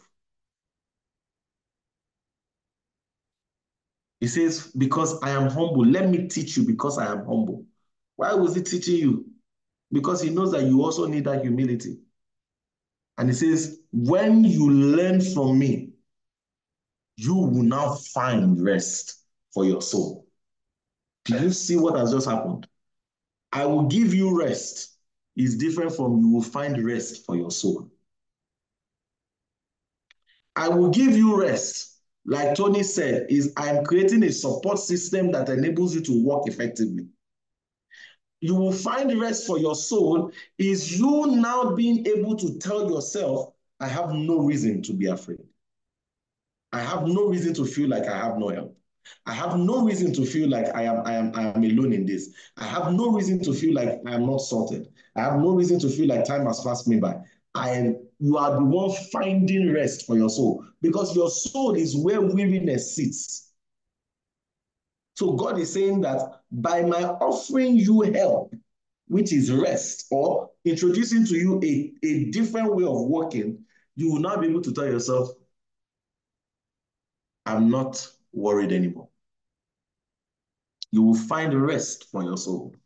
He now says here, for my yoke is easy and my burden that I give to you is light. You remember when I started, I said, God is saying, I will give you rest. But he now says, the burden I give you is light. That already should have told somebody that the rest that you see in these places are different. There is a different rest that he will give you, and there is a rest that he will give you that is different from the rest you will find for your soul. The rest that he will give you, you may look at it as burden. He's saying it is light work. Other translations call it light work. Try to find if I can find another translation that calls it, light work. It says, the burden I give to you is light, and I will give you light work. Meaning that when we share the burdens of this yoke, the yoke was about 1,000 kg. At the end of the day, because I'm the bigger one, I'm carrying 899. You are carrying only 110. But when they see us, they see the stretch of a mighty yoke that we are carrying. But they don't know that you are carrying the lighter part of the yoke. Because the stronger animal is always more eager to help the other one turn, help the other one grow, help the other one be better. So if we juxtapose that with the Message translation, it says, are you tired? You have to be tired about something. You just, I don't know how I'm going to say it. Like those that even wake up from sleep tired is because their mind was racing. It's because their mind never slept. He says, are you worn out? What do you say something is worn out? When you've used it to the point, like your tires. You've used your tires to the point where the tractions are gone, meaning that the demand that is being placed on your tires is more than what the manufacturer intended for you to have. It says, burnt out on religion. Let me speak a little bit into this area of burning out for religion. I started to ask myself that, does religion or does, and I like the choice of words of message because he used religion. He did not use spirituality. Religion can burn you out. I'll give you an example. The hallmark example of my life, married for 9 years, no kids. Religion says, Olumide, what are you doing? Olumide, never. You need to pray. You have not entered dimensions and portals. You have not sat with God at a level. Have you engaged on a dry fast of 14 years? And a lot of those kind of things. It's religion, to be honest. What spirituality says is, how well do you know what God is saying concerning this thing? Seek to know what God's view is. What if your child is supposed to be like another John the Baptist? That no matter how much you pray, there is a time that child must come in pari passu with the Savior. What if the innovation your child is supposed to birth, the world has not advanced in technology yet to get it? What if your child is supposed to be born in the year 2030? And I'm not saying that is it, of course, but what if certain types of things should have started happening in the world by 2030? That by the time your child is born into that ecosystem, he starts to think in a certain way. Maybe that time we will not even be talking AI. AI is new concept there. Maybe the world would have mastered AI, would have had maybe robots. Only God knows what the world is going to look like in 2030. But your child is born there and is using the technology of that place, of that time, to create signs and wonders. How did I know this? I didn't get into school, Unilag or Covenant University. 4 years. I waited 4 years. And why it looked like a delay and I was burnt out writing jam to jam, God was only giving me my grace is sufficient because I needed to be in Covenant University set 2005 to set 2009. It was sacrosanct that I was there because that was the only time that I will be there and I will be the student vice chairman. That was the only time I will be privileged to meet Papa face to face because God had already scheduled other students of his to be in set 2004, set 2003, set 2002, set 2006. And the vacancy for me was set 2005. And everything that felt like was happening to me while I was praying was God only saying, Olumide, take my yoke. Guys, you know that was while I was waiting that I got serious with my Christianity. It was that time that I started to engage in the things of the Spirit. I started to dare myself to break out from the mold of negativity and low self-esteem that I've shrouded myself in. That time that I was burning out, feeling like a failure academically, something was growing in me. So I started to look at it, that if we really stay with God on matters, would we really burn out the way we say we are burnt out? Look at it very closely. The things that made you come to the place where you said you are burnt out is actually something related to a fear that you lost, a lie that you believed, a reality that seemed real to you but was not the truth of the word, or a feeling that you took up somewhere. Another thing the Lord said, he said, Olumide, the scripture says, I give beauty for ashes. The Bible says, come into his presence with thanksgiving, into his courts with praise. The Bible makes us understand that as we behold him, we are what? We are changed from one level of glory into another. God says, I'm the father that every time my children visit me, they go with a gift. Like I do way better than Father Christmas or Santa Claus. And I started to find out that, guys, there was a season in my life where I was still not in school. Like around those times where I got serious with my faith. I was still not in school. So what happened is I would stay at home, go for mini classes and stuff like that. When my mother comes, because it's just me and her, one of the things we love to do was we love to watch telenovelas together. So Secret of the Sun, Maria de Los Angeles, The Rich Also Cry, No One But You, Ruth and Raquel. Those were things that were right at, me and my mother's alley. It was a very good bonding period for my mother and I. But as I started to deepen in this thirst, in this knowing God a bit more, don't forget, I was already praying. I was saying, God, now, school. I'll go to Lasso. Lasso will do one thing. It was not panning out. But I remember that I would hear in my voice while I'm watching TV, I'll just say, stand up now, go to your room and come and worship me. Come and worship you, Bawo. I will go. And it's not like as if there's Nathaniel Bassey in my room. That time I did not have CD, I did not have tape. It was just bare, hollow room. And I'll be clapping. I bring the sacrifice of praise into the house of the Lord. Ba ba ba ba ba ba ba ba. Baba. And from that feeling of I come before you today, all of a sudden, it feels as though the one thing that made me come into your presence has lifted. I am aware it's still there because I've not received an email that says, congratulations, you have gotten into school. But I feel a joy in chaos. I feel another ability to keep at what I'm doing.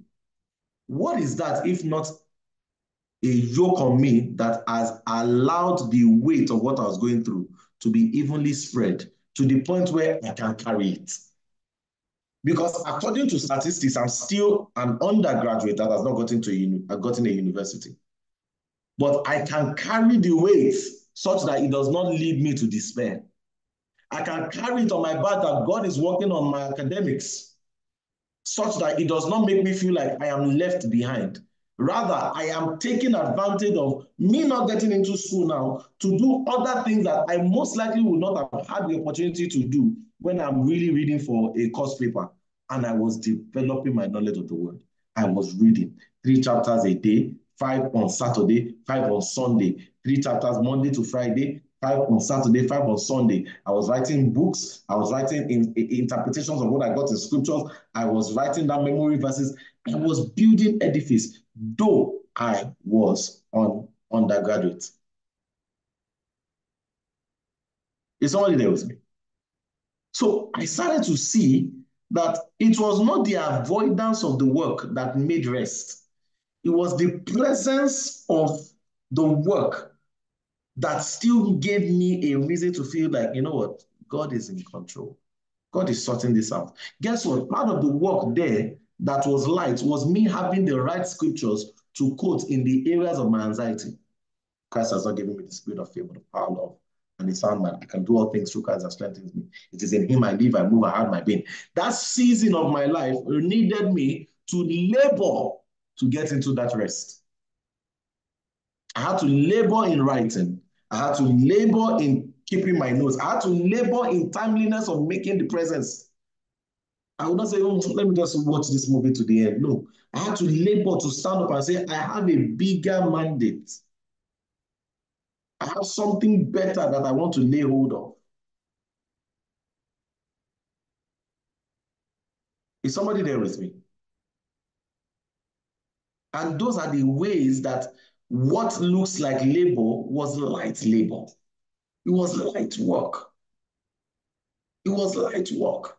Do you know that one of the things that happen to you when you partner with God in certain turbulent issues of your life is that you guys start to build memories together? Oh, the joy when I remember how I felt when I was looking for a job. And I got out of Covenant University. And I told God, God, I'm currently doing this job that pays me 40,000 naira as a full graduate of Covenant University. 2-1, too strong, baje. And I said, God, I'm not going to do this job for more than 1 year.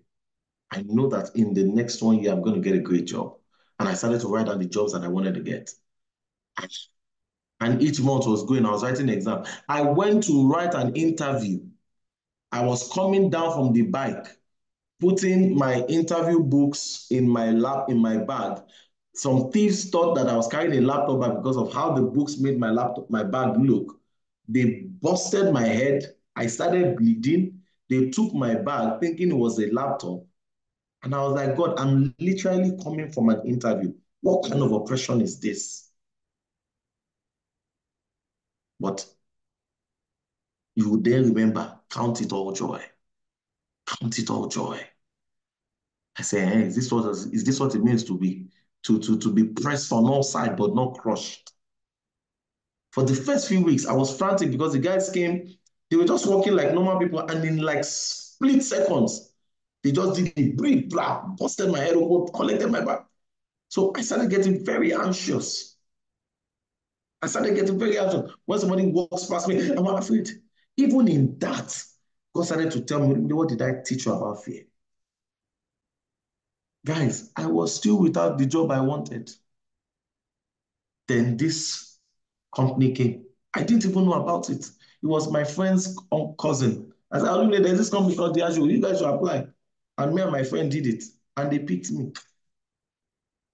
And I checked when I resumed. It was exactly a year. Guys, these are things that build memory. God is not saying run away from the work. He says, can we build memory with that work? Can you see that I am Oba Onigbeja, the one that fights your battle, but you are in the battle with him as he's fighting it? So Matthew, the Message translation says, are you tired? Are you burnt out of religion? So I just want to help somebody. Even in your journey of trusting God for healing and faith, check it. Beyond him answering that health condition, what else is he answering?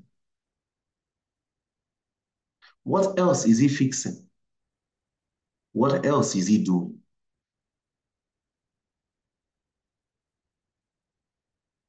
One thing that this scripture also told me is that, you know, this feeling that we used to say, I'm just burnt out, or God should just come and locate me. Ironic. He don't used to locate people. Now you go meet her. Come unto me, all ye that labor. And I love what somebody said. He says, it takes a level of self-awareness for you to know that I need a stronger ox. That feeling of God, you can't just be watching me. Oh God, you just come and find me. Can be borderline laziness. And God does not entertain laziness. That's why God will say things like a little sleep, a little slumber, a little folding of the hand to do nothing. And poverty will come like a bandit. He hates laziness. He would rather you walk slowly than you not walk at all. That was why he was extremely upset in the parable of the talents. How dare you bury my talent? Let me hear that, Master, I'm still in the process of trying to multiply it, but things have not clicked. Don't tell me you buried it. Don't tell me you just gave up on God. Still have that space in your heart to believe that God, I know you can come through. Now, this is where mercy comes in, because mercy now comes and looks for you. Yeah, but I'm saying that as you journey in Christ, you cannot always have that disposition when you are weary.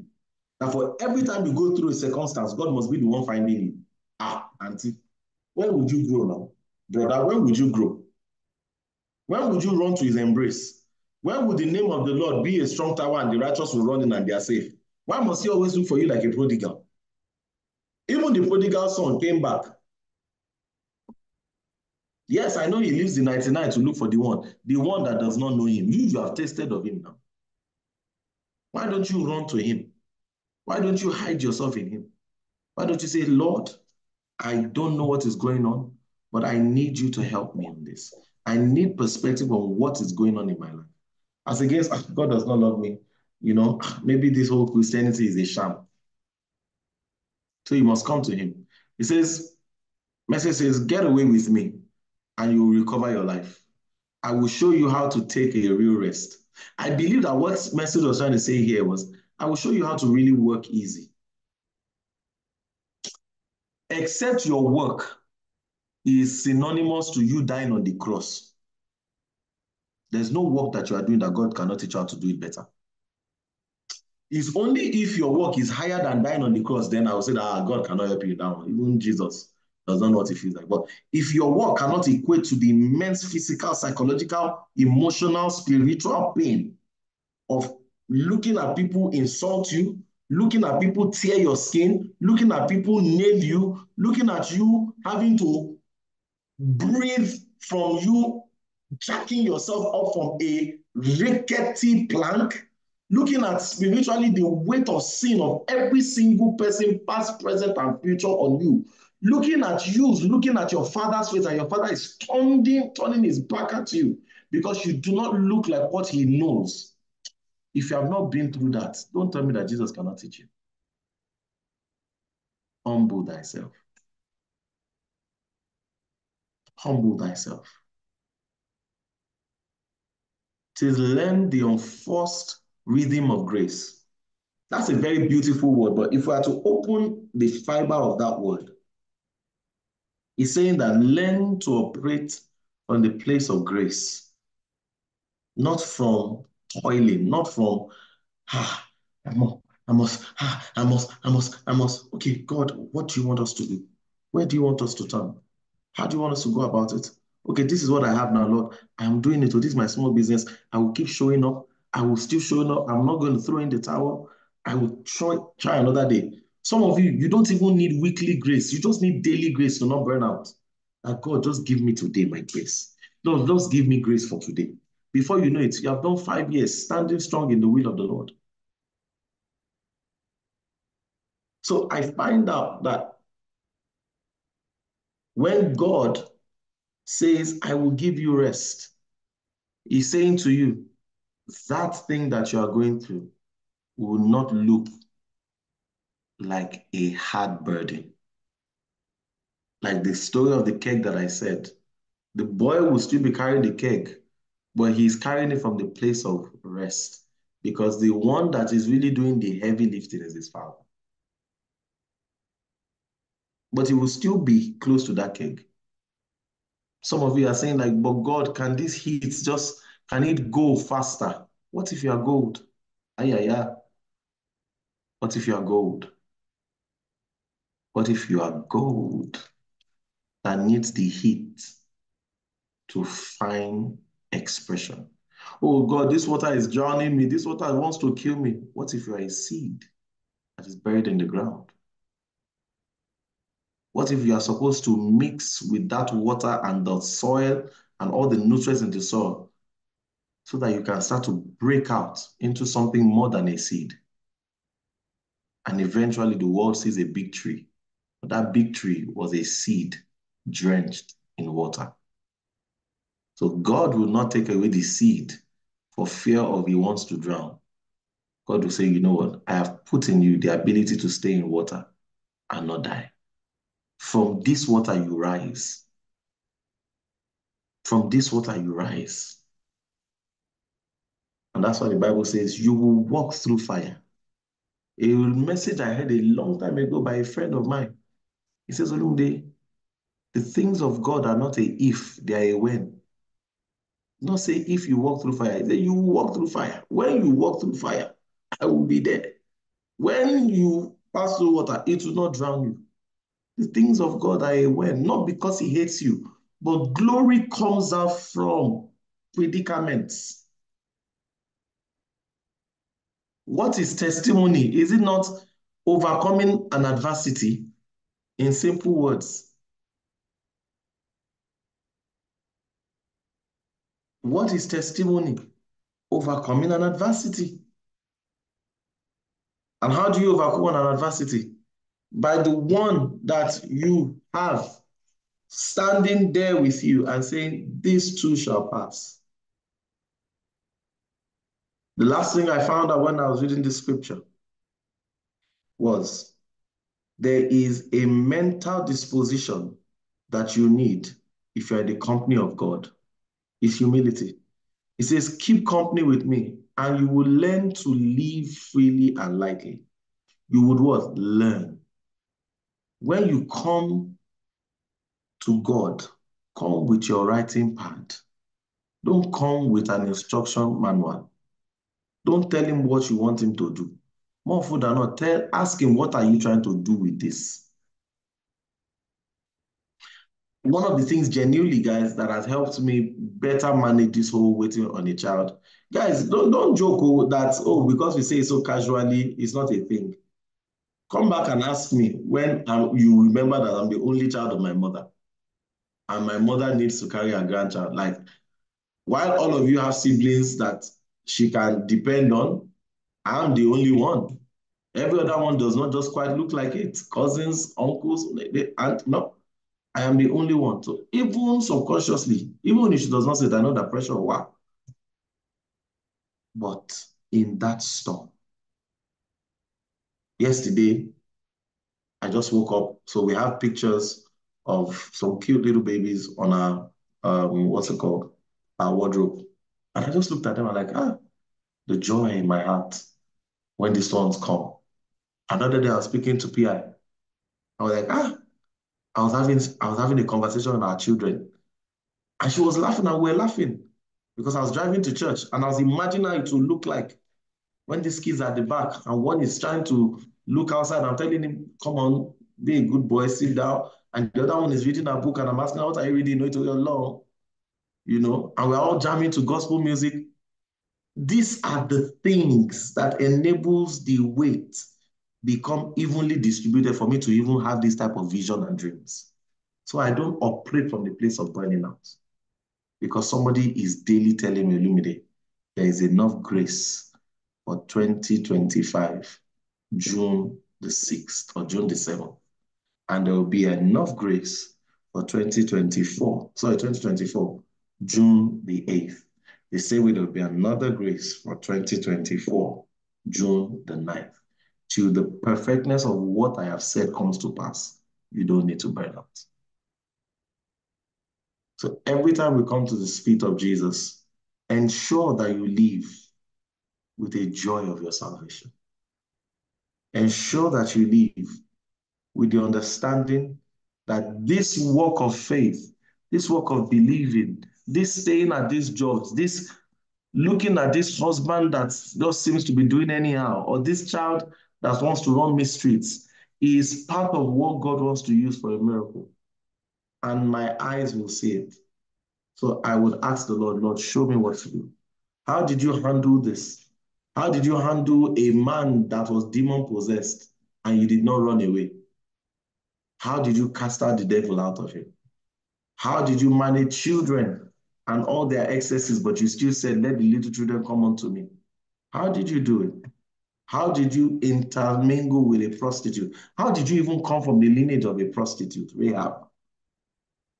Are there things in your family that trail you and make you like, that's the one that her father went to jail. That's the one, that's the famous thief. Oh, you know yet. The mother has 2 children on this street with 2 different fathers. Jesus, how did you live on earth with such stigmatization and you fulfill purpose? Teach me. Because the Bible says we do not have a high priest that is not moved with the feelings of our infirmity. Meaning that every single feeling of apathy, lethargy, listlessness, uninterestedness, capacity being maxed out, being uninspired, anxious, fear, confused, exhausted, avoidant, overwhelmed, drained out, burnt out. He felt it all. Do you know there was a place that Jesus said, my soul is grieved to the point of death? What are we talking about? Jesus, that prays for people, told people, come and pray for me. How did he not show an example? So if he comes and he tells you, let me teach you, let him teach you.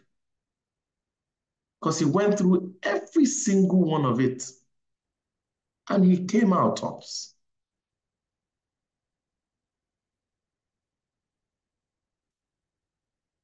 If I am in you and you are in me, you will bear much fruit.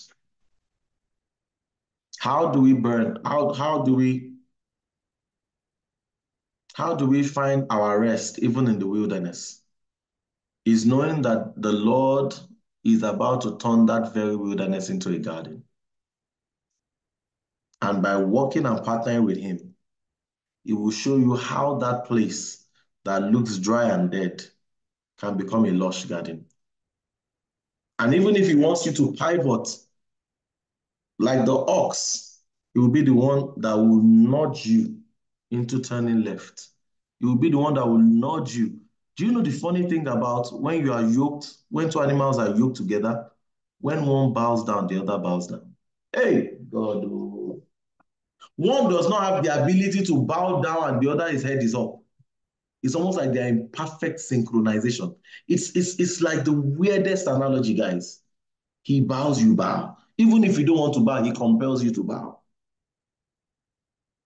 When you guys go to a place and he's eating, you too, you are forced to eat. You don't say, no, I don't feel hungry. You will find food there, you go chop up. And the sweet fellowship of the Holy Spirit rest and abide with us, now and forevermore. The same spirit that raised Christ from death, yoke. The same spirit that raised Christ from death dwells inside of you. That's the yoke. That's the yoke.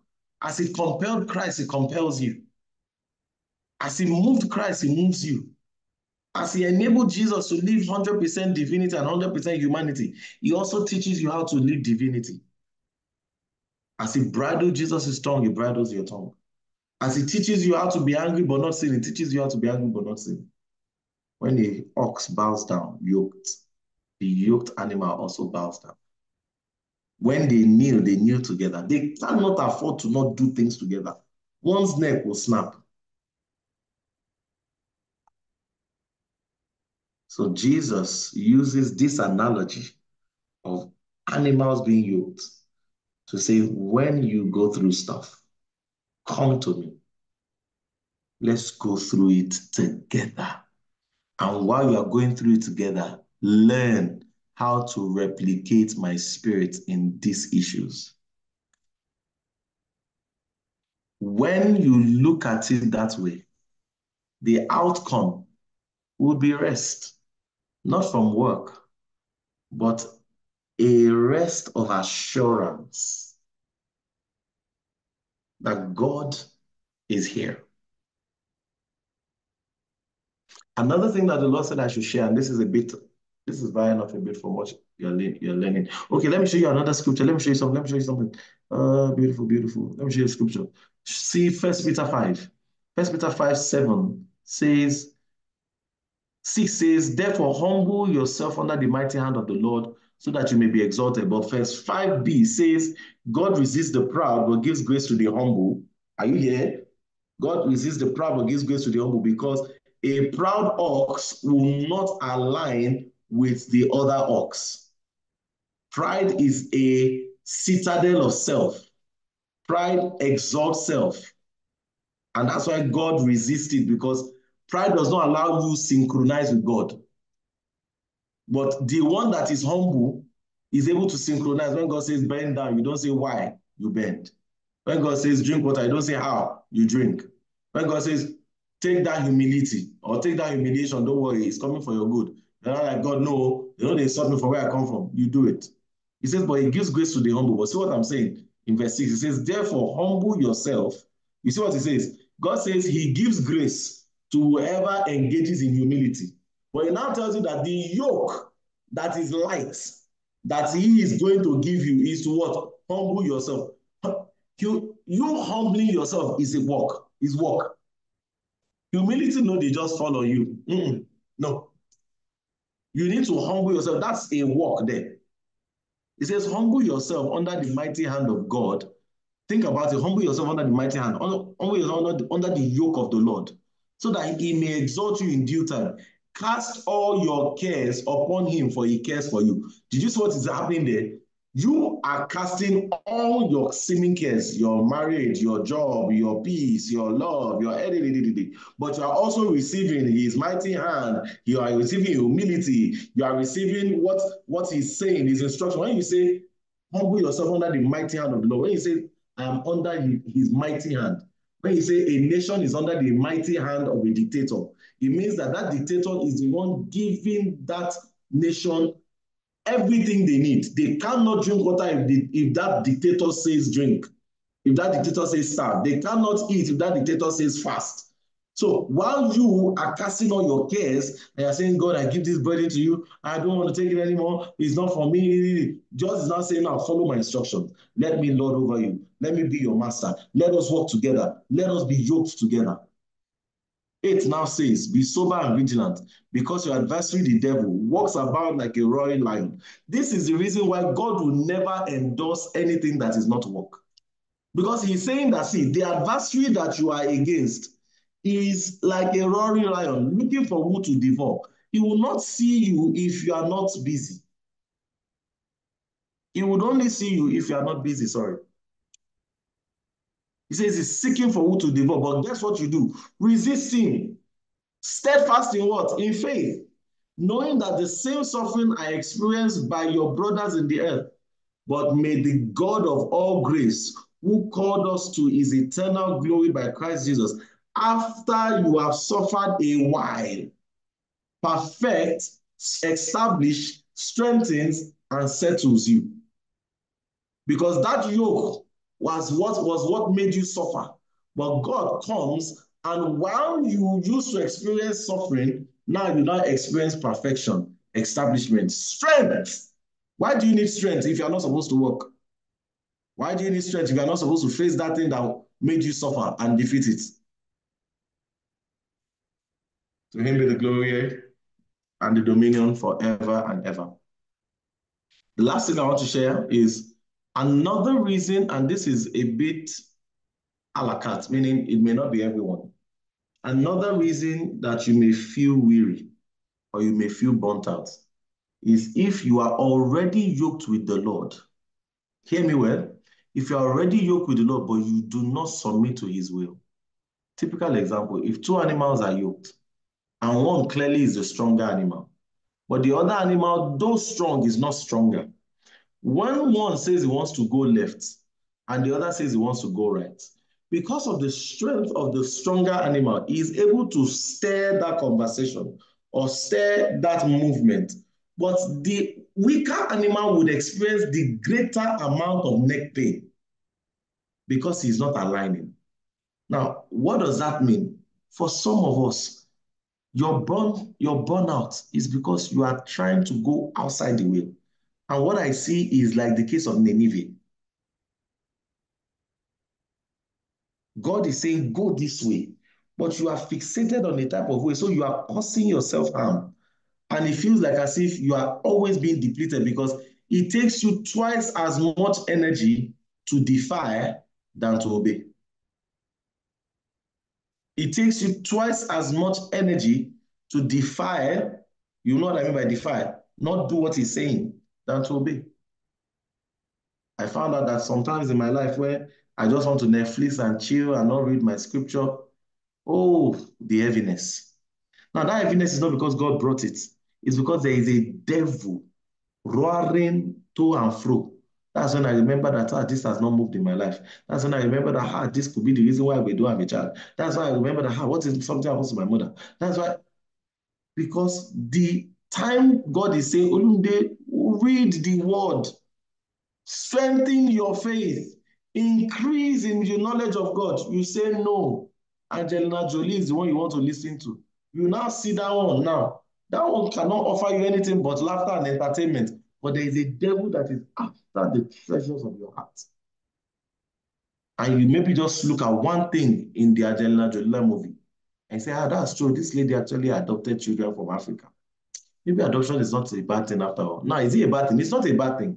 But what has the Lord said to you? What has the Lord said to you? But because I'm not listening, I'm now having to chase a dream that is like what Sarah provided to Abraham as against what God provided for Abraham. Sleep with your servant is easy. And you see that singular choice of defiance is part of the Islamic problem that we have till today. Just choosing to not align. So somehow we get burnout sometimes because our spirit is also picking defiance. We get burnt out sometimes because our spirit man is picking defiance. And sometimes that I know God wants me to get up on my feet and take a book and read. but I'm just lazy. I feel that defiance. It affects me. I start to feel weak. I start to feel like I'm not coordinated. I start to feel like I'm not coherent enough. I start to second guess my call. I know because I've not been in the presence. I've opened myself to certain things that I should not have opened myself to. And that is why I urge everyone, you're being burnt out, you're being burnt out sometimes, could be the gamut of issue that you are going through.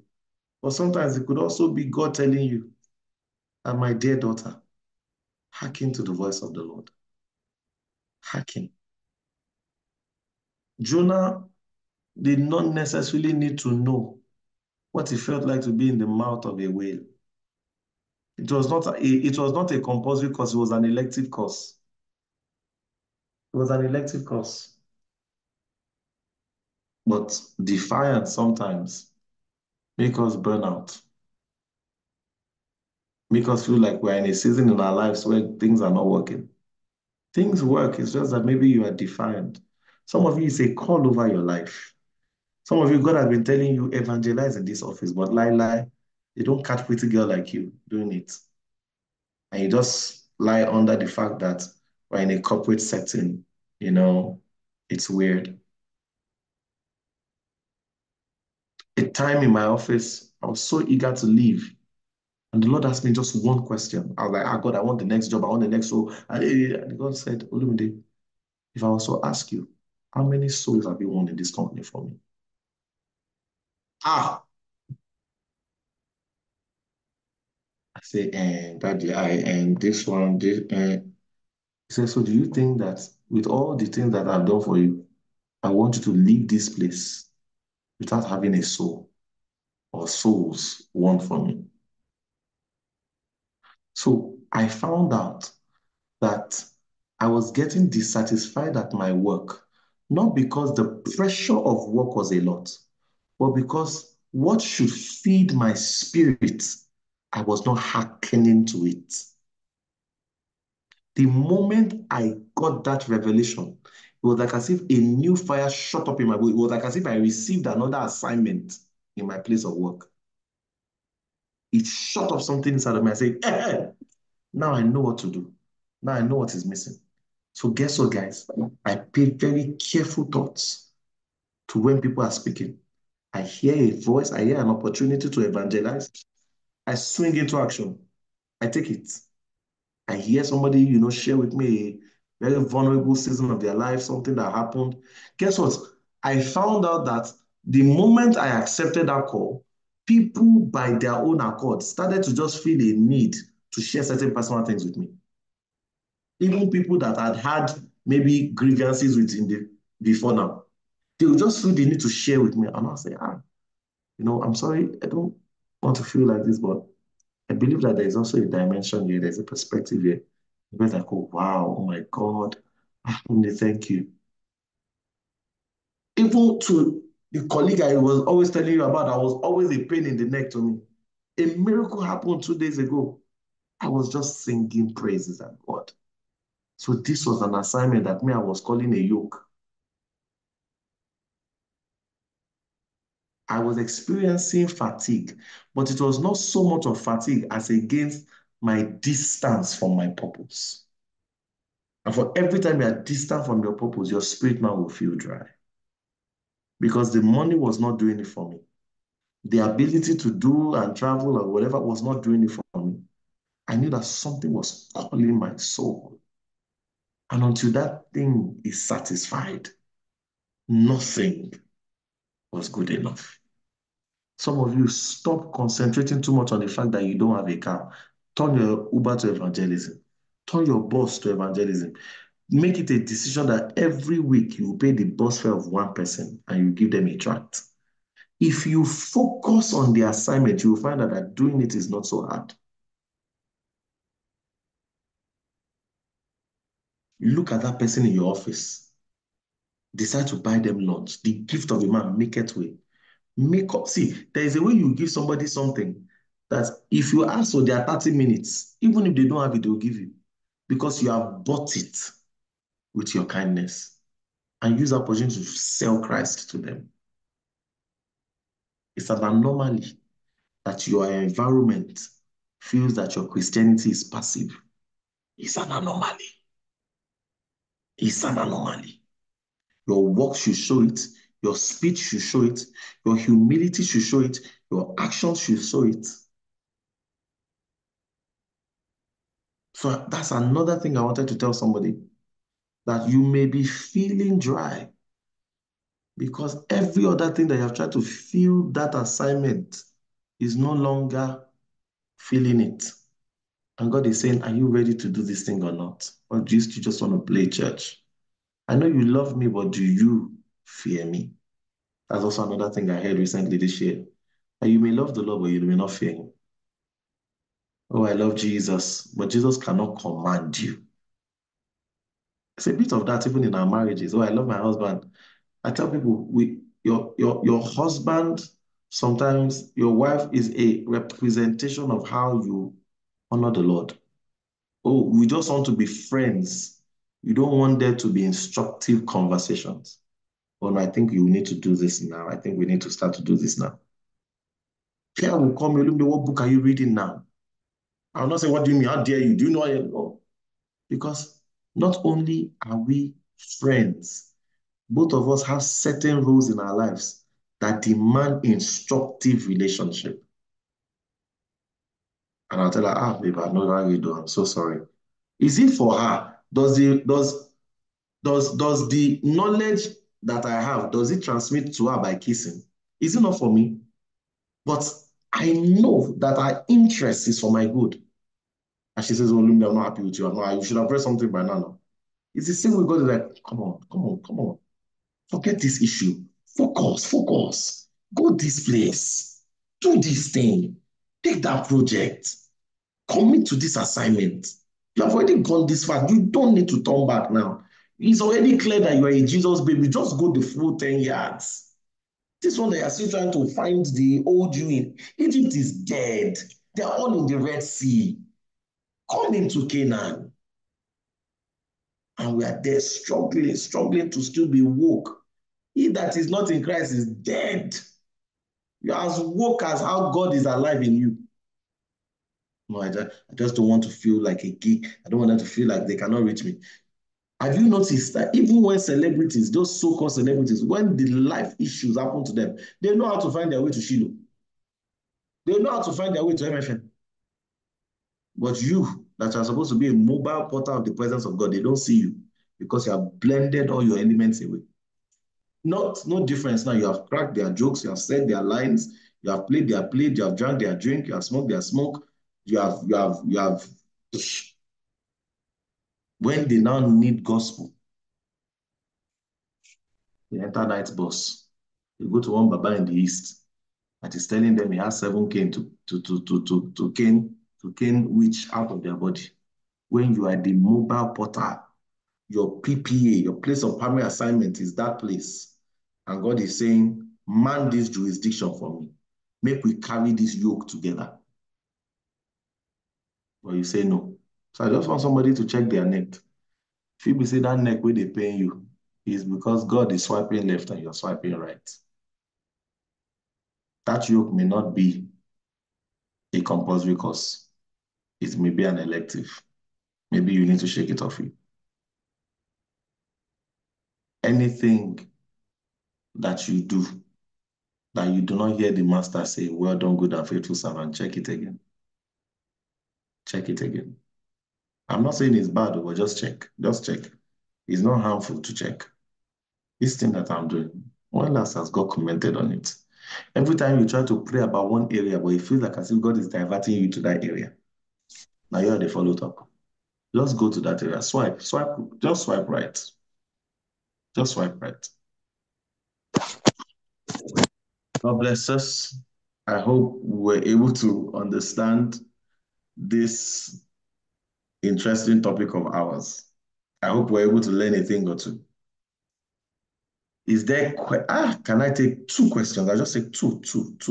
Whatever questions I can't take now, I'll maybe take it next week, or we'll just find a way of handling it. Or maybe I'll just quickly brush on it in church. or something, I don't know. Two questions, two very pertinent, straight to the point, very precise, very articulate questions. Yeah, we best go to the number. Any question?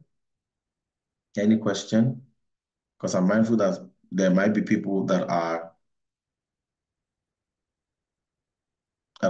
in oh my days. Oh, I had somebody that was trying to join and she couldn't join. Oh, that's so sad. Any question? Experiencing rest in the wilderness.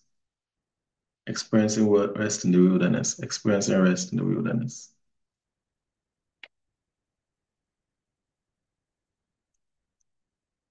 Okay, I think it's all thanks. So as we round up, can we just say a quick word of prayer? And we're going to use that scripture to pray. And somebody wants to just say, just take it line by line. And Jesus says, come to me. So can you just say, Lord, I come to you with my burden. I come to you with this weight. I come to you with this burden. I come to you with this yoke. I come to you with this weariness. And I ask you to give me your type of rest.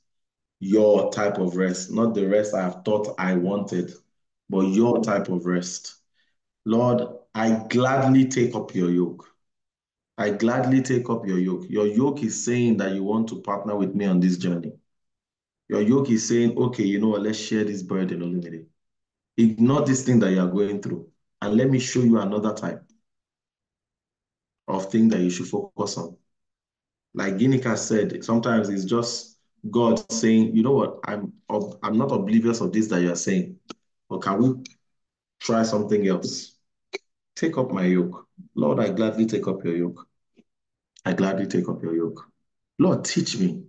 Is somebody praying this evening? Lord, teach me. I come to you with a humble and gentle heart, just like you have.